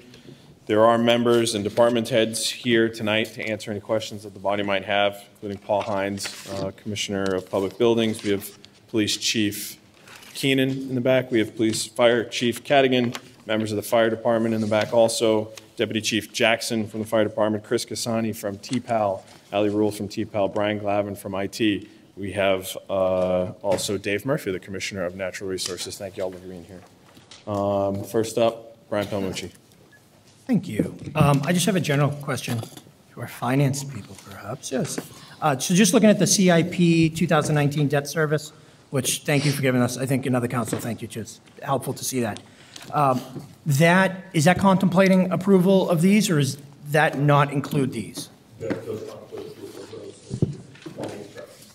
Okay, and so my question for that is, if it contemplates approval of, I mean, I guess some of these are legitimate capital improvements. I think some of them aren't, but nevertheless, we do them as capital improvements. Like, I'm thinking specifically the police cruisers.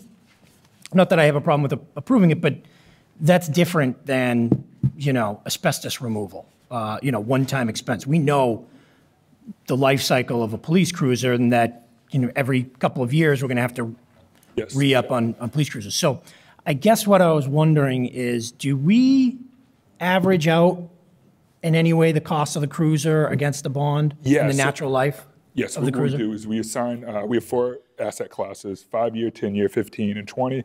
15 is really a really rare asset class. You don't see too much in it. So police cruisers in that debt model you see, those police cruisers are over 5-year bonds.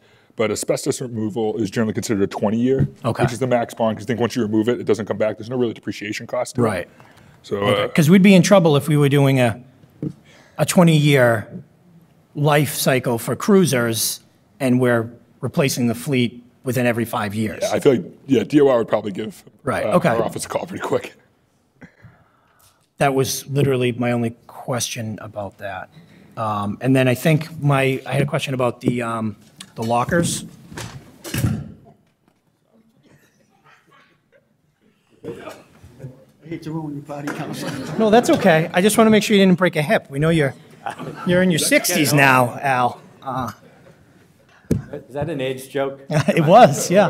I resemble that remark. Can you speak to school? Yes. So, okay.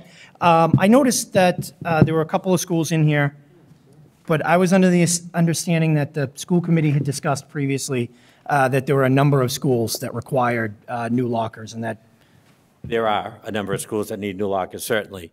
I unfortunately am not privy to what the discussion was at apparently the most recent school committee meeting.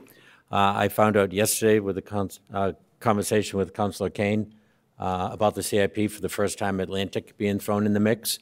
I have no doubt that Atlantic would need new lockers. It's the same generation as is Broad Meadows, and I know Broad Meadows needs new lockers. Point Webster needs new lockers. Portions of that building are older than Atlantic and Broad Meadows.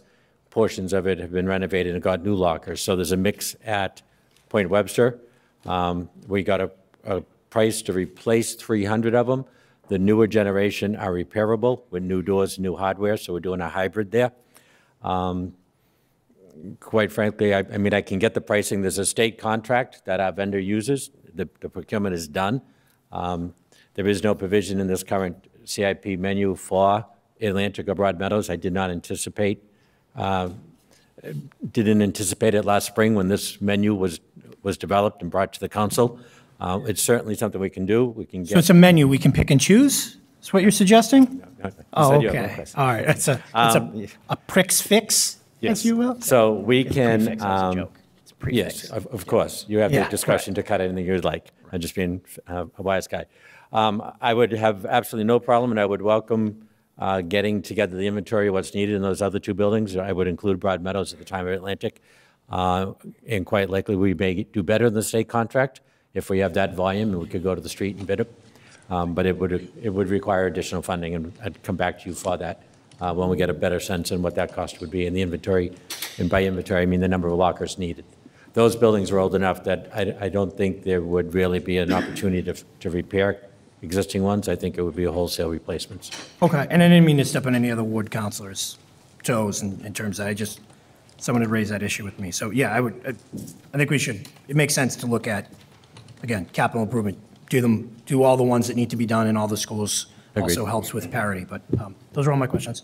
I'll be voting in favor of these. I Great. think Thank the you. addition of police and Councilor Liang. all those things are very important. So, did you already shut my microphone off?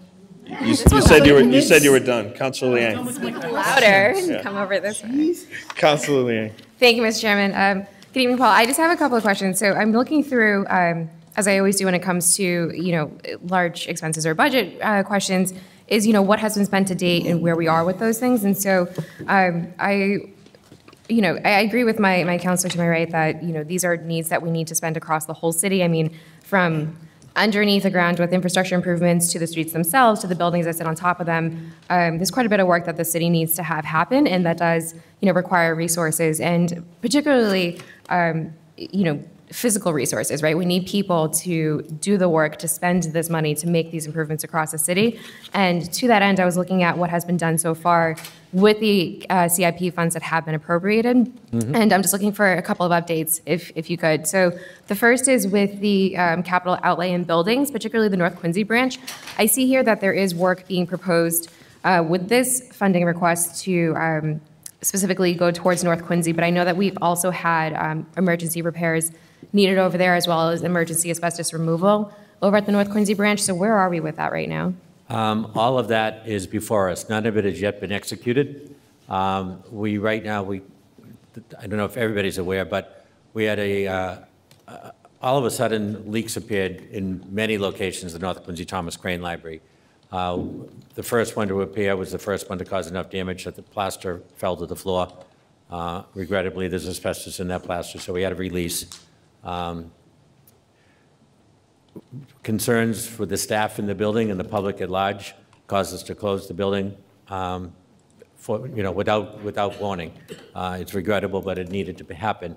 We've since had a number of tests executed, air tests, wipe tests, the toys, the books, everything, and the building is healthy, it's clean, the air is clean. I have professionals that were brought in, a couple of nationally known and one world-renowned expert who is interpreting all of the test results that we had performed, and in the draft form of a memo now to go to the Board of Trustees of the library and to the council at large. So we have not yet done that work. There was, in the last CIP funding, there was a number of library-specific projects approved, some of which was the new flooring at the North Quincy Library and a limited area of floor abatement. Because of what's happened with the ceiling, the entire ceiling in that building has to come down. And that's in the basement, that's in the staff bathrooms, that's in the break rooms, and that's in the huge reading room with that cofferdam ceiling. It all needs to come down. It's going to cost a bloody fortune. It's certainly not what was appropriated for the North Quincy branch last time. The CIP funding overall that was done last time, we have executed all of the projects. There's very little city CIP money left. There's no school CIP money left. It's all been expended. There's some public safety monies available. We are working in the firehouses as we speak, building shower rooms to decontaminate the firefighters in coordination with the extractors and the turnout gear that you folks had funded. So there is a pool of money that was designated for library projects that has not yet been tapped. I'm going to be tapping that now to get this emergency work done at the North Quincy Library. We're going to abate the entire, we closed the building down once, we're going to do it all. We're going to abate the entire ceiling, we're going to abate the entire floor. Before that even happens, though, we have to have the hazmat people in just because of ordinary dust and mites. Those books have sat, many of them, for a long time untouched. And if you take all those books out like needs to happen, you're displacing all of that, and you're causing a health issue just with dust mites and regular dust. So they're going to come in, they're going to do the HEPA vacuuming, clean all the books, clean all the surfaces, clean all the tables, and then all of that will be moved out. I don't want to do that twice with the floors later and the ceilings now, which it makes all the sense in the world to do it once because it's going to be a costly endeavor. So, yes, we're going to have emergency abatement. We have what's planned flooring replacements just sooner than we anticipated. The roof, we had, when we first were developing the leak sauce spring is when that was added to this menu. Unfortunately, we didn't get to it. We're getting to it now.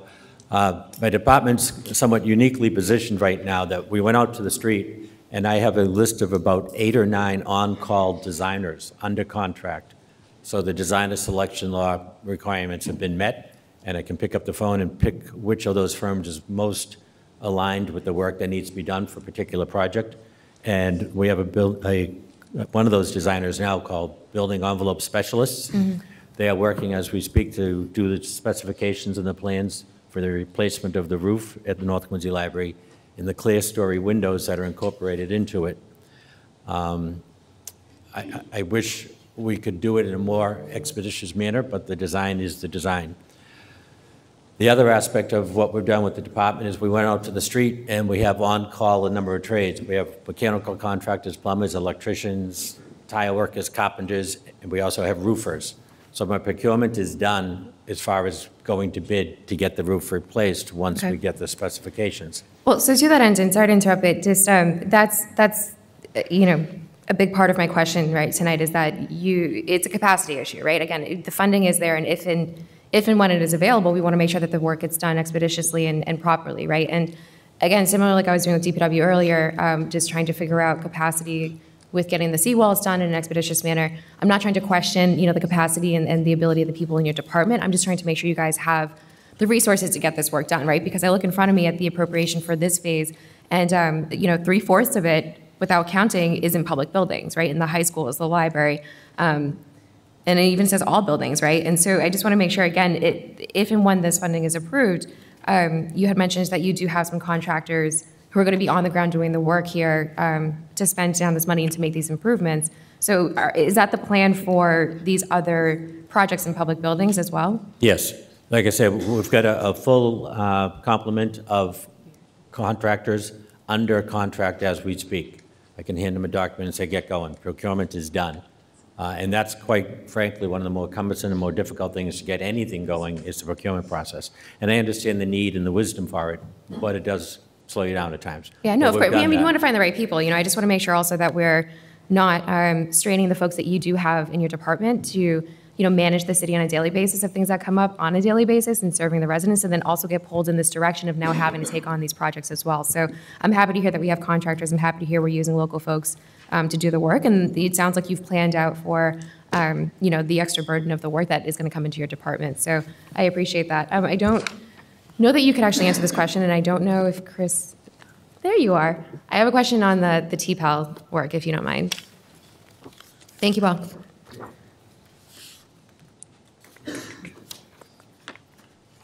I just, again, looking back at what was spent in the past and sort of any funds that are still remaining and seeing where we are with the work, it says here from, I think this was phase 2, that we still have some funding for the traffic improvement study. So I just want to see where we are on the master plan, and then the funds that were spent, what were they spent on? So the $2.3 million appropriation, the report was delivered to this body in, I believe, late May, early June. So we were actually kind of came in a little bit under budget there.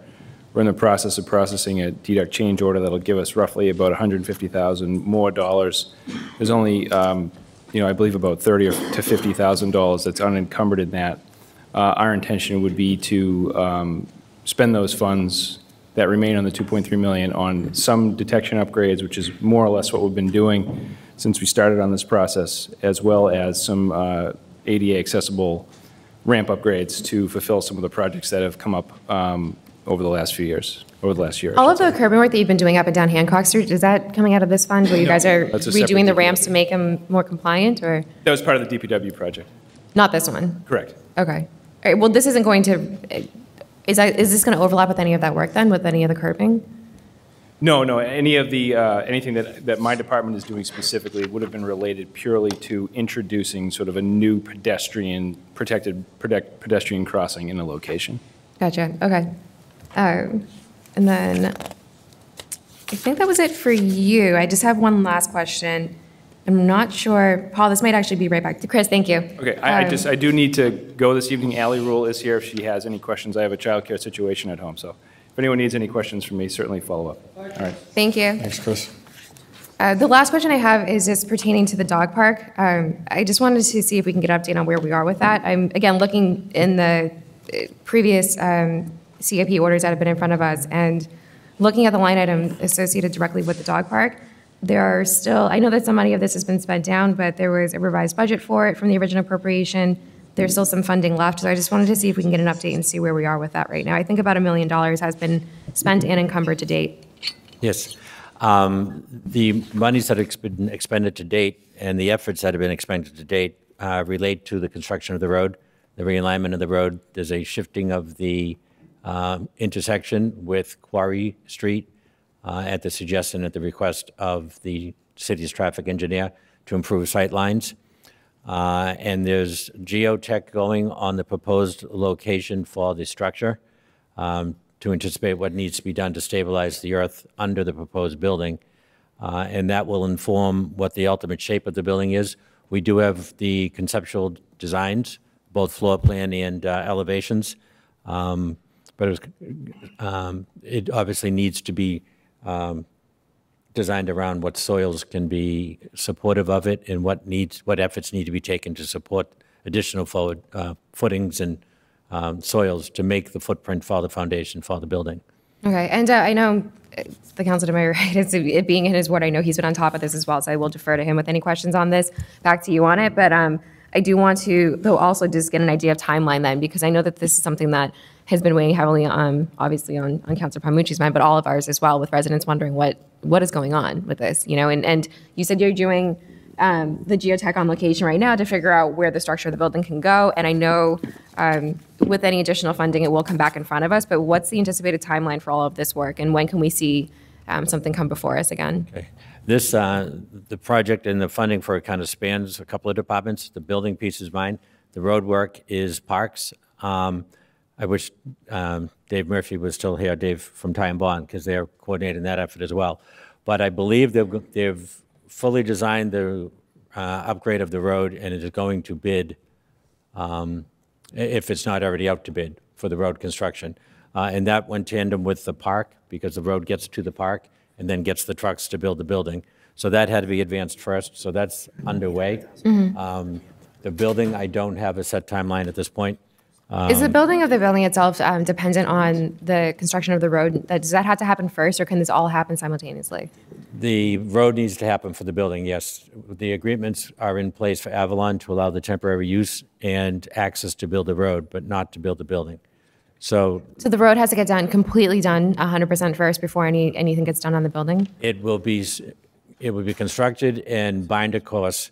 Final pavement will not be on it until the trucks from the construction of the building are done. Then the final coat will go on to the final coat of pavement. Okay, do you have an estimated timeline for when the road is going to get started, or how long it will take to build? Again, I know I get that's not your department, but I mean, if the thing two is, the departments are roads- working together, then I imagine you guys are talking at least to one another about sort of, what comes first and what has to happen next, and then you're building your timeline based off what has to happen there. Yeah, again, my understanding is it's on the street now for bidding. So construction would be imminent. I believe it's this fall's construction season for that. I don't know if Mr. Walker has more information on it than that. Okay, so my understanding is this fall is the construction season for the road. Again, it won't be final finishes until the building is done, so as not to damage the final finishes of the road. Okay, and then how long do you anticipate then the building is going to take, the building itself? It's not a large structure nor complicated. My understanding of the timeline for the construction, once the shovel goes in the ground of it, is 12 months. 12 weeks for the entire, 12 months? Yes. Like, are you doing a prefab and dropping it in? So 12 months for the construction of the building? And you're thinking you're going to do 12 months straight through? I'm sorry? You think you're going to do 12 months straight through without any stopping time? Yeah, that won't be weather impacted. They'll coordinate the construction cycle. It'll be extended out. Okay. And you still have to come in, correct me if I'm wrong, but you still have to come back in front of the council before any of this gets done, correct? So when the geotesting gets done, is that when you anticipate you'd come back in front of us? The first time they came in, they had requested $7 million and basically had conceptual drawings, and the council pushed back, and I understand why. Huh? The Taj my dog. No, not at all. So the council kind of split the baby and gave half the funding to advance the design, advance the drawings, so the council would be better informed of what they're actually voting for. So this geotech piece is what's going to inform the first step of that. And that report is in. We have those reports now. The Ty and Bond has done the interpretation of it. They've made 3 recommendations on how best to stabilize the soils to support the building. And we're mulling through that now. And then we can choose the method to support the soils, and that'll inform what we use for a foundation system, both as to strength, integrity, layout, and then the layout obviously dictates what we can do for building. Okay, and again, before any of that happens, though, you guys do have to come back in front of us with the final plan of what it looks like and the final cost, correct? Right, it can't go under contract until there's funding, and there is no funding until we come back here. Right, and again, just from looking at what was provided to us, which is thorough, and I appreciate it, from the schedule of the money to be spent, I don't see anything in here for the dog park. I just want to confirm that none of the funds in front of us tonight, if approved, is going to go towards the dog park, that anything additional that needs to be spent will come in front of us before anything moves forward, correct? There's nothing here for dog park, nor would it be shifted over for it. Thank you. I just There's wanted enough funding in place to get the project where you wanted to see it before you finally fund it. There's no supplemental funding request for that. Okay, thank you. Thank you for the update. I appreciate it. Thank you, Mr. Chairman. Just make a motion to approve, Mr. Chairman. Okay, motion to approve. On the motion, Councilor Mahoney. It was me? Okay, I didn't hear. I couldn't hear you. It's for me, Ian? You are Councilor Mahoney. I didn't still, hear right? you. I'm sorry.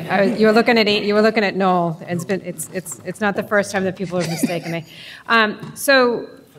Not for Noel, for usually Mr. McCarthy. Mr. McCarthy and me are interchangeable. So just when we're going through this and I'm looking at it, I know that you were saying vehicles are 5 years.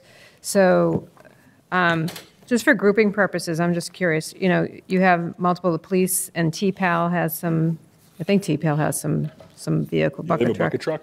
Yeah. That's a different lifespan, though. Okay. So it would be helpful for me, I mean, this is, I think this is my first CIP. I could be wrong. This might not be my first. But when looking at this and looking at the equipment, an inventory of equipment is usually helpful too, to kind of know like what your 10 cruisers are coming off, the life expectancy of certain things. And then also, is this TPAL's first bucket truck, second bucket truck? I'm not sure of those things. It would be helpful to know. It looked like when I was going through the package of information, it was for specific lighting needs for LED lighting and those types of things. Do they not have a bucket truck, or is it? They currently have a bucket truck that's reached its depreciable lifespan. It has already. So when did they get that bucket truck? Isn't the department only 3 years old?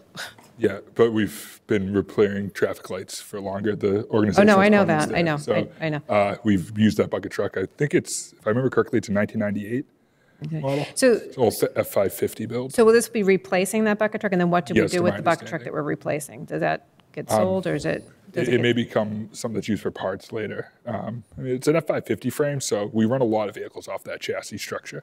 What? We run a lot of vehicles off that chassis structure, an F550 frame. That's all the snow fighters, everything like that. Okay. So, I was just curious because when something like this has come before us, it's not telling us that this is a replacement. It just says, or it might say replacement, but you're not saying what you're doing with the current inventory. I know in the schools when they do the buses, they kind of give an inventory of what the inventory of buses are, what the longevity of the buses are, what the anticipation is, and when they're going to rotate them off. And then also when we're looking at the public buildings, again, I'll say the same thing. So this was approved, and I'm not sure if you could, Mr. Hines, could answer this question. So these are all of the improvements in the Quincy Public Schools, when I'm looking at these, that were approved by the school committee, is that what you're saying? Or recommended by the school committee from, when you said that you didn't realize that that some of the lockers were not on the list, or? When this menu was put together was last spring, or Right. probably more like last February, and then brought in the spring. My Just understanding. comes out of the individual schools when they have their wish list that they want to try to get accomplished, or who makes these recommendations? I know I was on the school committee, I'm just trying to. Okay. Each school on the website, as you know from being on the school committee, has the school improvement plan. Right, yep. And on page 10 of them, I pull them, Mhm. and they list their wants, their wishes. Yeah. There's also conversation with the superintendent of schools, and many times, especially the lockers at Point Webster, I get the phone calls directly from the principals. Okay. And, some of it is like the boilers at Quincy High School. Dave Scott and Tony Maldero, folks in my department, say, Paul, the boilers have failed, they need to be replaced. They need to be replaced. Right. The school doesn't really have a say in that. We either don't heat the building or we put in new boilers. Many times, honestly, some of the stuff as I walk around and I see things that need to be done. Like the projects we did last summer, pulling all the asbestos tiles off the floors in Wallace and in Parker schools. I walked in and I saw the tile like, this has to go. Yeah, so I We think do have that's the the reason why. HERA reports that recommend it, but. That's the reason why I'm bringing that up, because at some point, when the school improvement plans, when the principals are before you, I mean, they would sometimes be shy to ask for certain things because they just wanted maybe their windows not to leak, and they'd be thrilled with that, but they would never think that they could actually put the lockers on there because, their budgets are usually pretty tight for that. And I understand that you pull those reports from the school committee, and the curious that I have is that, do we do an inventory of when you're coming before us and you have those lockers or any of the other things that we have? Are we looking at like all of the schools to just check to see what the longevity of certain things are so that we know when we can put a schedule together? Or like in this particular case, yes, the lockers are a big deal because we even got calls from school committee members asking us about that.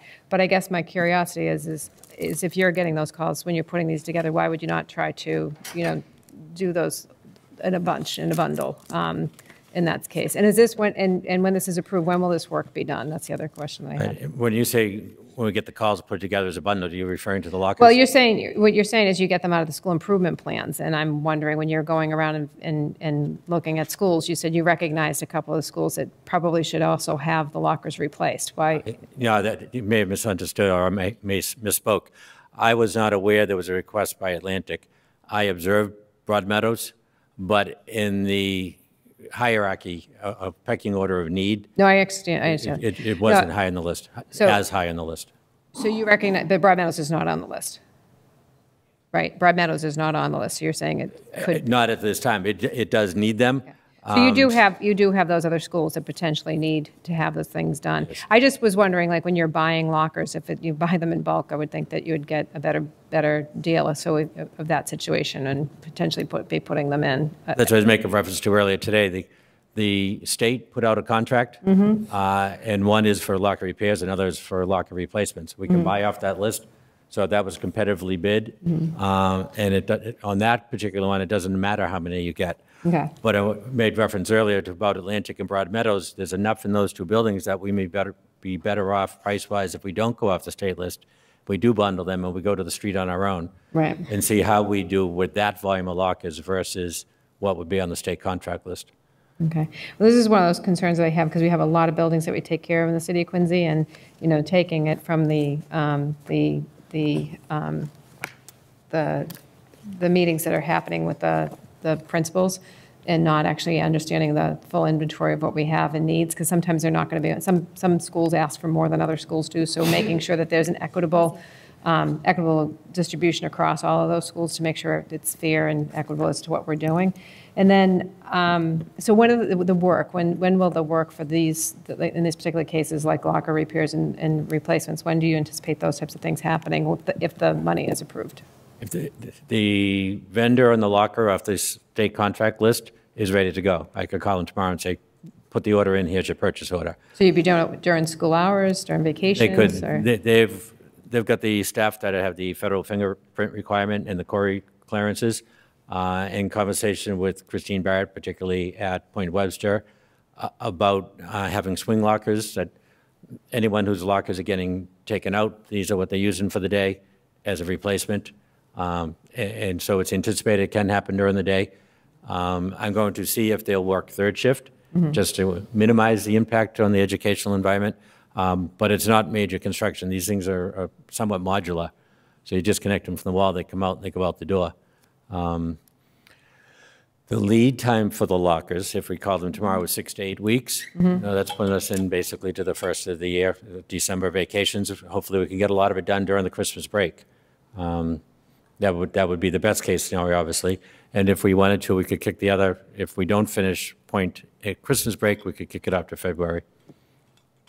So that's the lockers, but some of the other work that you're talking about, just out of curiosity, because the balance of timing, and this goes back to being able to manage all the projects, including the dog park and all the other things that we haven't seen back before the council, and we are anticipating that will come back before the council. But when you're talking about all the schools and all of the building work that's being done, is it scheduled, in different portions of different times, or like when do you anticipate those things being done? Roofs and things, is that summer work for next summer, or?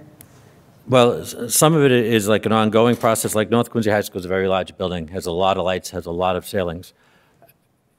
We get that under contract and roll with it, with vacations and summers. That's far more than this costs here by the time we get to the end of that. Like the bathrooms, we did the Snug Harbor bathrooms, we did them over the summer. Handicap upgrades, new plumbing, even new pipes because they were so rotted because they, with the age of the building. So there's some things that you just cannot do till the summer, but you need to have the funding in place to get under contract to do. And it's one of the problems of coming in the springtime with the CIP is sometimes you don't have time to get under contract and procured and execute it beginning June 30th when school walks out. You're into July, you're into August, and that makes it exceedingly difficult. I will say, as far as our ability to execute, the last tranche of CIP money that public buildings got ended up being about $9 million in that area, with the exception of the library, which I've described. we've performed. We did a very large volume of work in a short period of time, and we blew through those funds and got a lot of projects done. I don't like the idea of blowing through funds, but I know what you're saying. Yeah, yeah. Anytime you say that with public money, it's. Blew through the work. Yeah, blew through the work, judiciously not the expended funds. Yeah. Hopefully you came under budget, that would be. So I guess when I'm looking at that's among my concerns is that there's the things that we're doing, and I just want to make sure that we're looking at them holistically and not just because they're coming off of the page 10 of the principal's reports, because there's so much more that goes on in those buildings that need to be looked at. I mean, obviously the boilers, like you said at Quincy High School, those are about, how old are those now? That they're The Quincy High? Yeah. 10 years old. They're 10 years old, and they're yeah. gone. So in some ways they've lasted longer. The newer, higher efficient ones really aren't equipment, they're appliances, and they're kind of at their lifespan, which really is amazing to me. But one of the other things too on what populates the CIP, like we'll get a call, like the principal Renee at Montclair, she's got leaks in a couple of classrooms. We go in, we see them, we make the physical and the aesthetic repairs in the classroom before the start of school. Right. But you have to investigate where's the water coming from. No, those are the ones that, that's what I'm saying. The principal's more likely to call because they have like a leaky roof that's causing, problems in the classroom.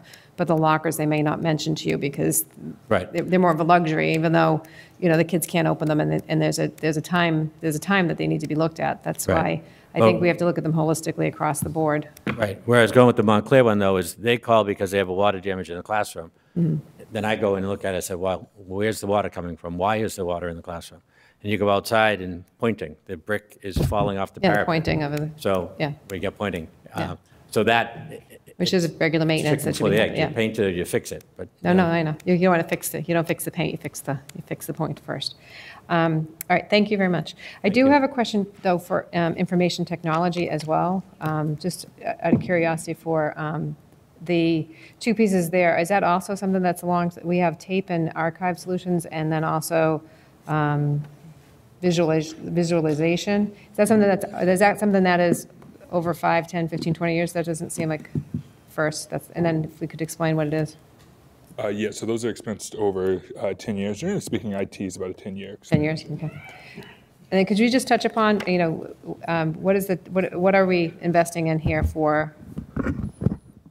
If I'm looking for the department head yep. What's that? Just if you could just expand upon what it is that we're investing for the information technology lines that you're asking for. It's all around virtual environments, so getting rid of all the desktops and going virtual, Okay. which will allow us to save energy and recover quicker. Okay. So we both ever of got them, hit so the with tape and another virus. archive solutions and the virtualization digital equipment, they're both related to the same thing? Yep. Okay. And is that for all employees? Yes. Okay. There'll be certain departments that probably won't go virtual. They'll have to keep their desktops. Okay. Just based on their job functions. So will all of the employees then have desktop, laptops, or do they all have those now, or are they? Yeah, everyone has either desktop or a laptop right now. Okay, so they'll be able to be mobile and be able to work wherever necessary. Yeah. Yeah, thank you. That's all. That's just a quick question. Thank you. Thank you, Mr. Chairman.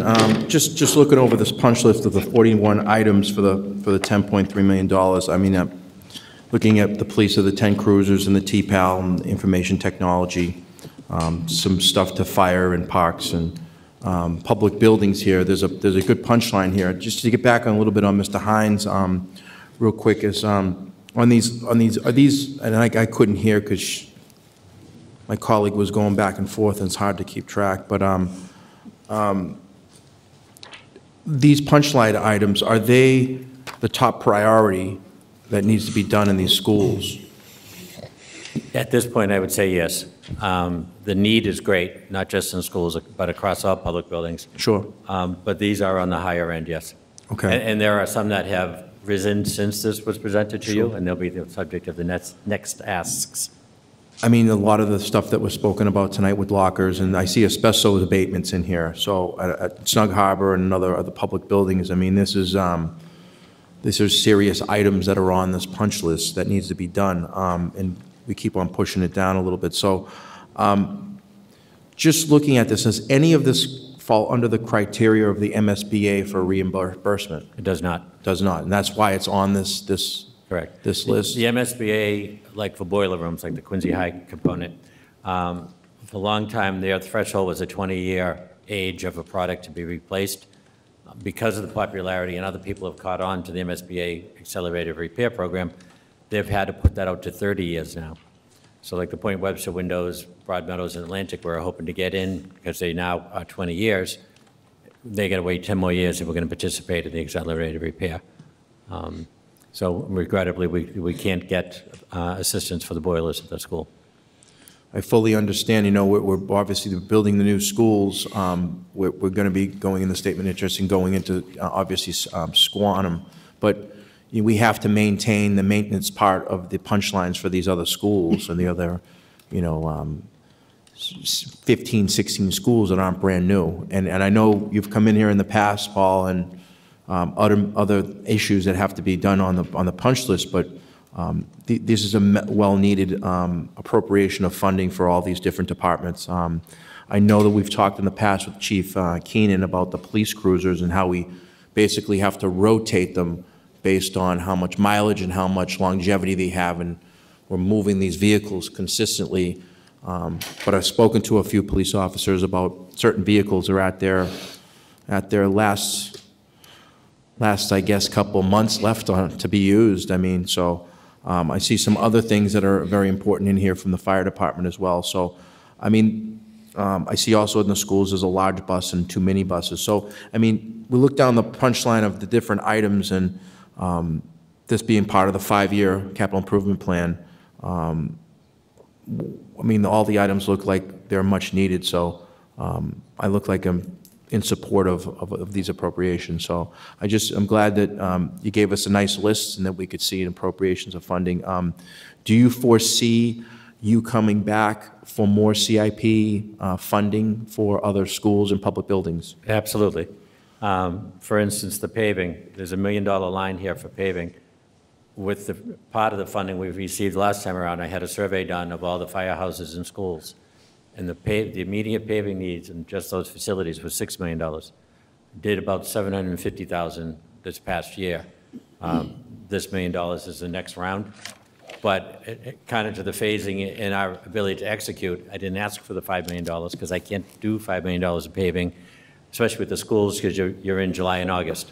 And some of the schools have summer programs and stuff. So this is a measured request to get a defined amount of work done, but there would be further steps to complete that project. The asbestos abatement, we're on an affirmative obligation to remove some of the particular asbestos in the schools. I will say, with the assistance of the Accelerated Repair Program and the MSBA, and certainly the council's funding and the mayor's recommendation for appropriations, each time there's a boiler project done, those boiler rooms are completely abated of every stitch of asbestos in the room. Ceilings, wiring, devices, everything. So that has done a remarkable job at removing some of the asbestos in the schools that are called out in our reports. The schools are inspected every 3 years, and we have to keep up with it and keep up with the removals. So that's another line here. What you see for requests for asbestos is not the be-all, end-all. This is just one step. That is going to be a multiple-year, multiple millions of dollars endeavor. You remind me a little bit, Paul, of around the Atherton House School, around the Wallison School, around the road going into Merrimont. I've seen some good punchlines of a lot of work being done, infrastructure works, roads, sidewalks around us, and traffic lights that are helping out the school zones, which are very important. I know those were a punchline, but you had to get them almost done before school started, so it was tough. So I fully understand being out there and examining all the different schools, but thank you for your hard work. Thank you. Thank you. Councilor McCarthy. Thank you, Mr. Chairman. Good evening, Mr. Hines. Paul, I just want to say thanks for the hard work. I know you and I talk a lot, public buildings, but especially, I know we toured some of the Ward 1 schools, and the one that jumps out at me is Atherton and Howe. You know, we know that the bathrooms at Atherton and Howe were antiquated, and I'm glad they're on the list. I know we talked about flooring. It looks like you're going to take care of flooring in a lot of places in a lot of the schools. But it's all good stuff. Same with TPAL, parks, public safety, all necessary items, I think, on here that keep everything moving forward. But I appreciate, this is quite a list on top of other things that you're doing in buildings, and appreciate all the hard work. I had one quick question, though, that isn't here, the Adams Shore Library. Just a quick update on the ongoings there. Sure. The good news is we had that building tested and the asbestos is gone. The only asbestos, a little bit of floor tile and everything in the boiler room. We've done a complete gut job of that boiler room, entire replacement of the HVAC system. Boilers, air handlers, ductwork, pumps, you name it. The room was completely gutted. More extensive a project than we anticipated. But when the engineers get in there and started doing the actual survey for the more measured project, they were amazed at the fact the system was still running with the age of it and the lack of maintenance through the years. And the equipment that was anticipated to go in would have blocked the other equipment, so we wouldn't have been able to get to the other equipment, the air handlers and stuff from the air conditioning components. The boilers and stuff would block them. It made no sense. You would never be able to do the AC unless you ripped out the new boilers. So we went in, we spoke with Megan Allen. She had conversations with the Board of Trustees of the library, and we decided to do a wholesale replacement of all the components.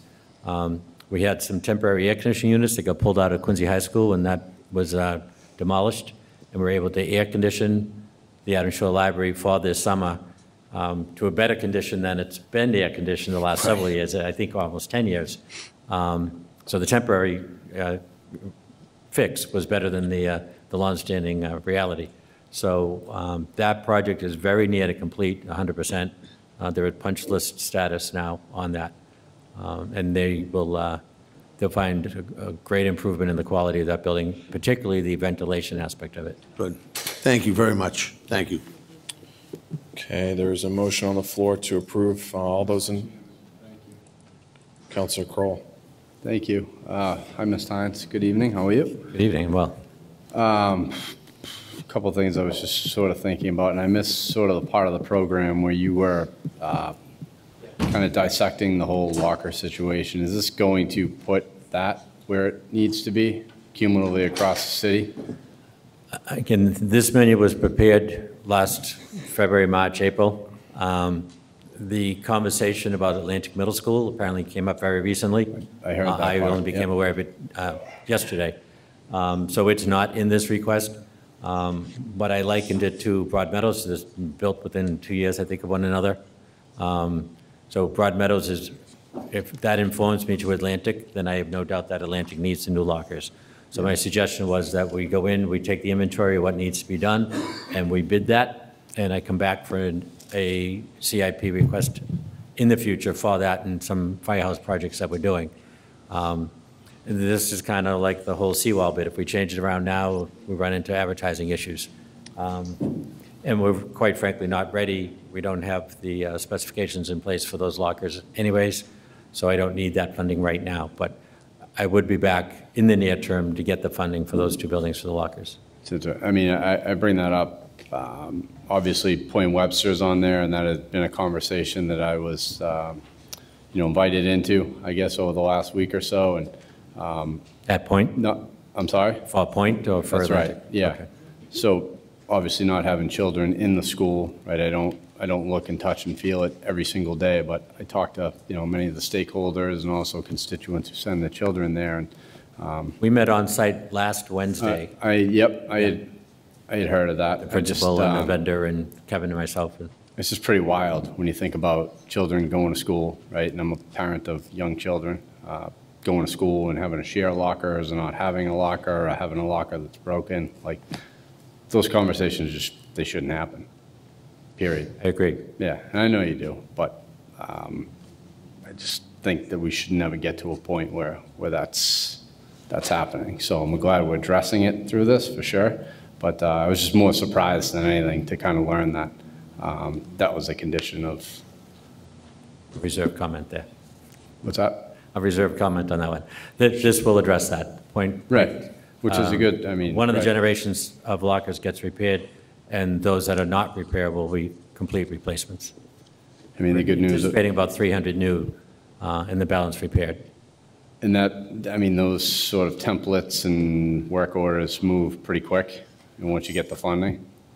That wouldn't be through the work order system. That's through the vendor that was there last week off the state contract But, list. so his work order moves pretty quick, once he has. If I get the funding, I can give him the purchase order to get going. He can order it, and it's a 6 to 8 week lead time for the stock, which puts us to Christmas vacation as suggested, and then if need be. So you would actually target this for Christmas vacation? Well, the I would kids. like to, yep. Because that was my next question, was like, how do you sequence this, right? So the need's immediate, the kids are in school and there's a lot of activity, so you target a holiday break. I mean, we're not going to wait till the end of the school year to do No, this. as I suggested, the workers are authorized and cleared to work in the buildings with the students. It's not the best situation. I prefer not to do it. So we'd target the Christmas break. Failing that would be the February break. But if Christine Barrett, the principal, feels it's urgent enough, we could advance it and do it during the school. You know, one other thing that comes to mind, I'll just ask you, because it has been part of like capital infusions over the past for a clubhouse. Can you give me a little update there? I actually did receive an email today saying that the ladies' room is no longer in working order. That's the first I've heard of that. Sent you the and I'm email not saying it's not tonight, true. So, yeah. Okay. I didn't know if that was part of, because, right, I mean, at some Well, point. yes. So that's the not. bathrooms are deplorable. They, in the 1970s, they needed to be replaced. They haven't been touched since. HKT, the architect that was engaged a number of years ago, I just last week did a change order on their contract because the conceptual designs that they did, I think 5 years ago at this point, are no longer relevant because they were anticipating bathrooms in the building that served the field. And now with the park replacement and improvement, there is a standalone bathroom building. So the bathroom component needs to be redesigned, as does the front entrance. We could probably do without the balconies too, right? I think that was part of the original charrette that they put forward. Yeah, it was pretty. I've ignored that because I'm not interested in doing what they're doing. Yeah. So there's a structural engineer in there as we speak because the building has some dips in it. And the architect's working on the bathroom redesigns and the front entrance redesign, the flat roof to make a enclosed area for the air handlers, excuse me, the compressors for the air handlers for the HVAC system, which are reached their end of life and need to be replaced. So the mechanical engineer is working on that aspect of it. So we got a bunch of designs going on at once and hopefully be ready to execute.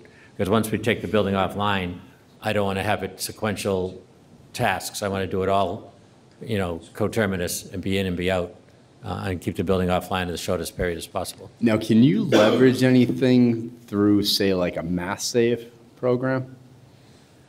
Mass Save is generally for residential. They have a commercial component, but I don't know if that would.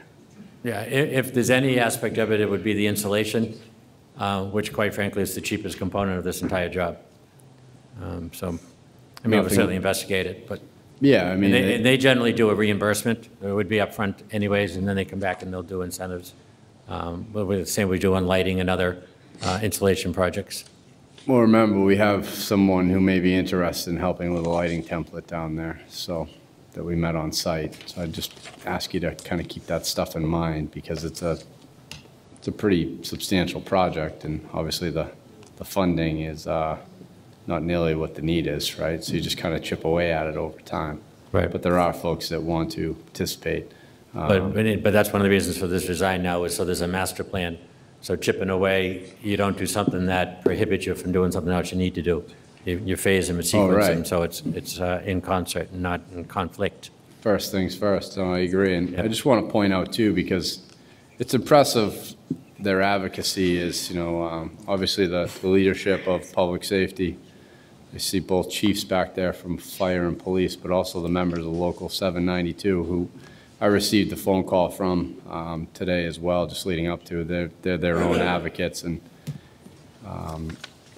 you know, when you contemplate just the dangers that come with public safety work, it's pretty amazing. One of the best investments that I made as a city councilor was I was given the opportunity to go out to the fire academy in Stowe And although they were burning straw fires, which seemed much larger when you were in person, it really gave me a perspective as to, what a glimpse into that type of work is. And, as we're looking at upgrading basically the breathing apparatus, one thing that I learned is a lot of that's charged right now through regular batteries, AAA batteries, right?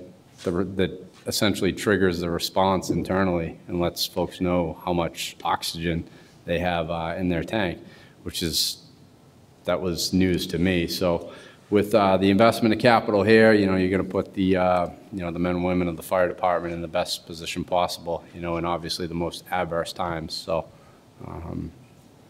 this is a called for investment, I think, collectively across the board. It's pretty amazing how much work, financial resources, time, everything that goes into maintaining a city. And I think what we've seen, what I've heard from you, just in your explanations about different things, is kind of when you fall short in those areas, sort of all comes at once, right? So hopefully we're getting on incremental cycle from here on out, because they are assets that you need to maintain, much like your home. So absolutely. Thank you, Mr. Chairman. Great, thanks. All right, there's a motion on the floor to approve. All those in favor? Those opposed? Ayes have it. Thank you all. That concludes our Finance Committee meeting.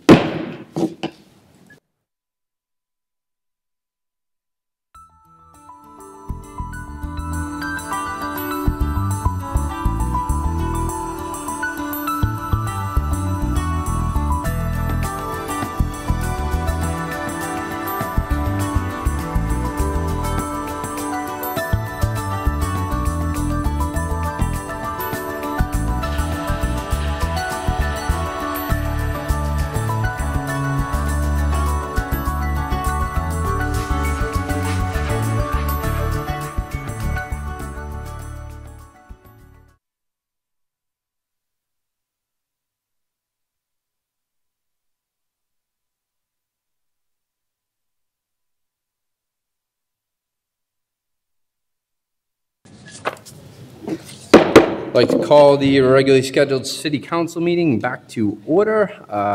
We have communications and reports from the mayor, other city officers, and city boards, and Madam Clerk. I do have one grant of location this evening. Mass Electric and Verizon request permission to install a pole on Mechanic Street. I will ask that you refer to Public Works and Advertising. Absolutely. Any other communications?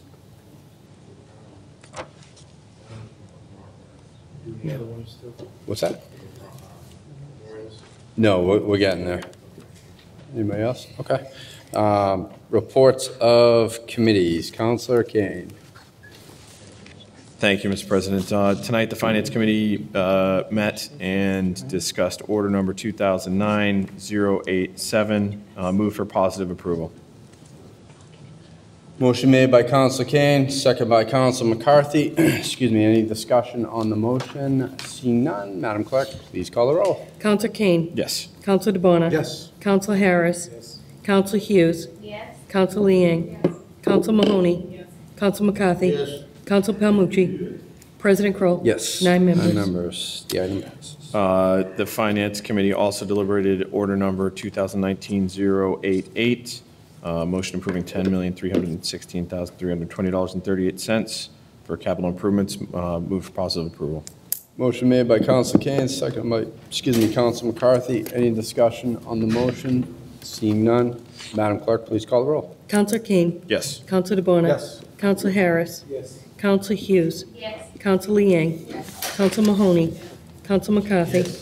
Councilor Palmucci. Yes. President Kroll. Yes. 9 members. 9 members. All set, Councilor? Yes. You good? Any other reports of committees? Councilor Palmucci? Yes, if I may, a little housekeeping in the Oversight Committee. I would remove from committee Council Order 2018-179 and move for to postpone indefinitely. Can you explain to the body what that is? It's to do nothing, just to take it out of committee and lay it on the table. No action. I'm just cleaning up matters that are pending in the Oversight Committee that have no further purpose. They're We're all just my, trying to interpret up here what it is. they're all my motions. That's the resolve about the effect of the National Grid lockout on public safety and the city's public. Okay, so you want to take it out of, Take it out of committee, postpone indefinitely. okay. Take it out of the calendar. Do you need a second on that? Yeah. Yeah, second. Motion made, seconded. Any discussion?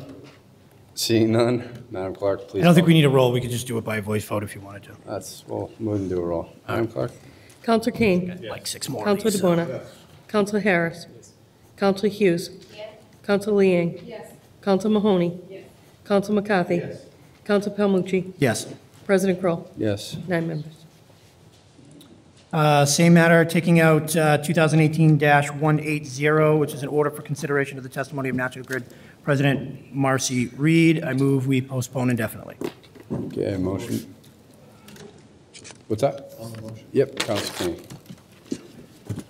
Did we ever get a response from the president? The response was she didn't show up when we ordered her to. Oh, And then the city solicitor was in negotiations with National Grid about sending a suitable replacement if that would meet our needs. And then the strike was settled and the matter fell off. So, Lockout. yeah. Oh, yeah, sorry, lockout. Very big difference, right? Lockout. Yeah. You all set, Counselor Kane? I am. Okay. Thank you. You're welcome. I hear she's very lovely, though. Maybe one day we will get to meet her. If we're lucky. Okay, motion made by Counselor Palmucci, seconded by Counselor Yang. Madam Clerk, please call the roll. Counselor Kane. Counselor DeBona. Counselor Harris. Counselor Hughes. Counselor Liang. Counselor Mahoney. Counselor McCarthy. Counselor Palmucci. Yes. President Kroll. Yes. 9 members. And then last one, 2019-7 is a resolve relative to St. Mary's School property update. I'd seek to remove that committee and postpone it, remove that from committee and postpone it indefinitely. Motion made by Counselor Palmucci, second by Counselor Liang. Any discussion? Madam Clerk, please call the roll. Counselor Kane. Yes. Counselor DeBona. Yes. Counselor Harris. Yes. Counselor Hughes. Yes. Counselor Liang. Yes. Counselor Mahoney. Counselor McCarthy. Yes. Counselor Palmucci. Yes. President Kroll. Yes. 9 members. Great. All set? Brian? I'm all set. All right, thank you. Any other reports, committees? Nothing? Okey doke. Presentations of petitions, memorials, and remonstrance. Counselor DeBona? Did you? You had your hand earlier, right? So. Just wanted to say that our Patriot Ledger reporter here, Erin Turner, is going to be leaving the Ledger going on to the Herald, and I just want to thank her for her hard work with updating the city of Quincy and the people of Quincy and the Patriot Ledger doing our articles, that's all. And she's leaving tomorrow? Tomorrow's her last day. Tomorrow's her last Did you day. want to say anything? Well, thank you guys all. Come on up to the microphone. I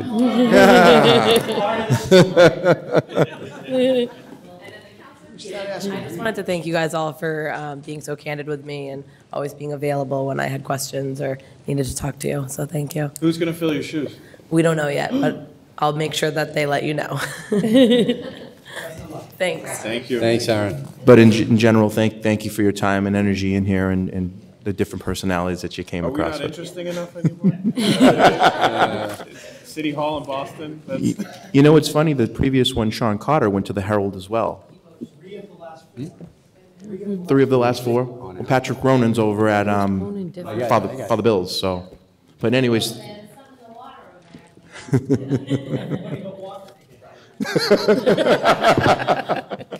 But thank you for everything. Thank you, Counselor. Counselor Yang. Thank you, Mr. President. I just wanted to just very quickly congratulate somebody who has done a lot of really great work here in the city. She is a member over at Tobin Towers at 80 Clay Street, and she is just one of many of our senior residents across the city who live in these senior buildings across the city, who are part of tenant associations, community groups, are really active in making sure that everyone who calls our senior buildings home really feels at home. And Miss Lee is leaving 80 Clay Street, unfortunately, to go full-time into rehab. And we did have a small sort of send-off for her this last week, and I just want to take this moment to thank my fellow colleague, Councilor Mahoney, as well as the mayor and Representative Bruce Ayers for joining us to send her off. Again, it was a really special moment. She is in a building where there is a huge Asian population, and everyone in that building, regardless of what their background is, comes together for every holiday and every event because of folks like her. So I just want to congratulate her again, thank my colleagues for joining me and sending her off, and also take the moment to thank everyone who does the work in the senior buildings across the city, because they really do make that feel like home. So thank you. Thank you, Councilor. Any other presentations of petitions, memorials, and remonstrance? Seeing none, motions, orders, and resolutions.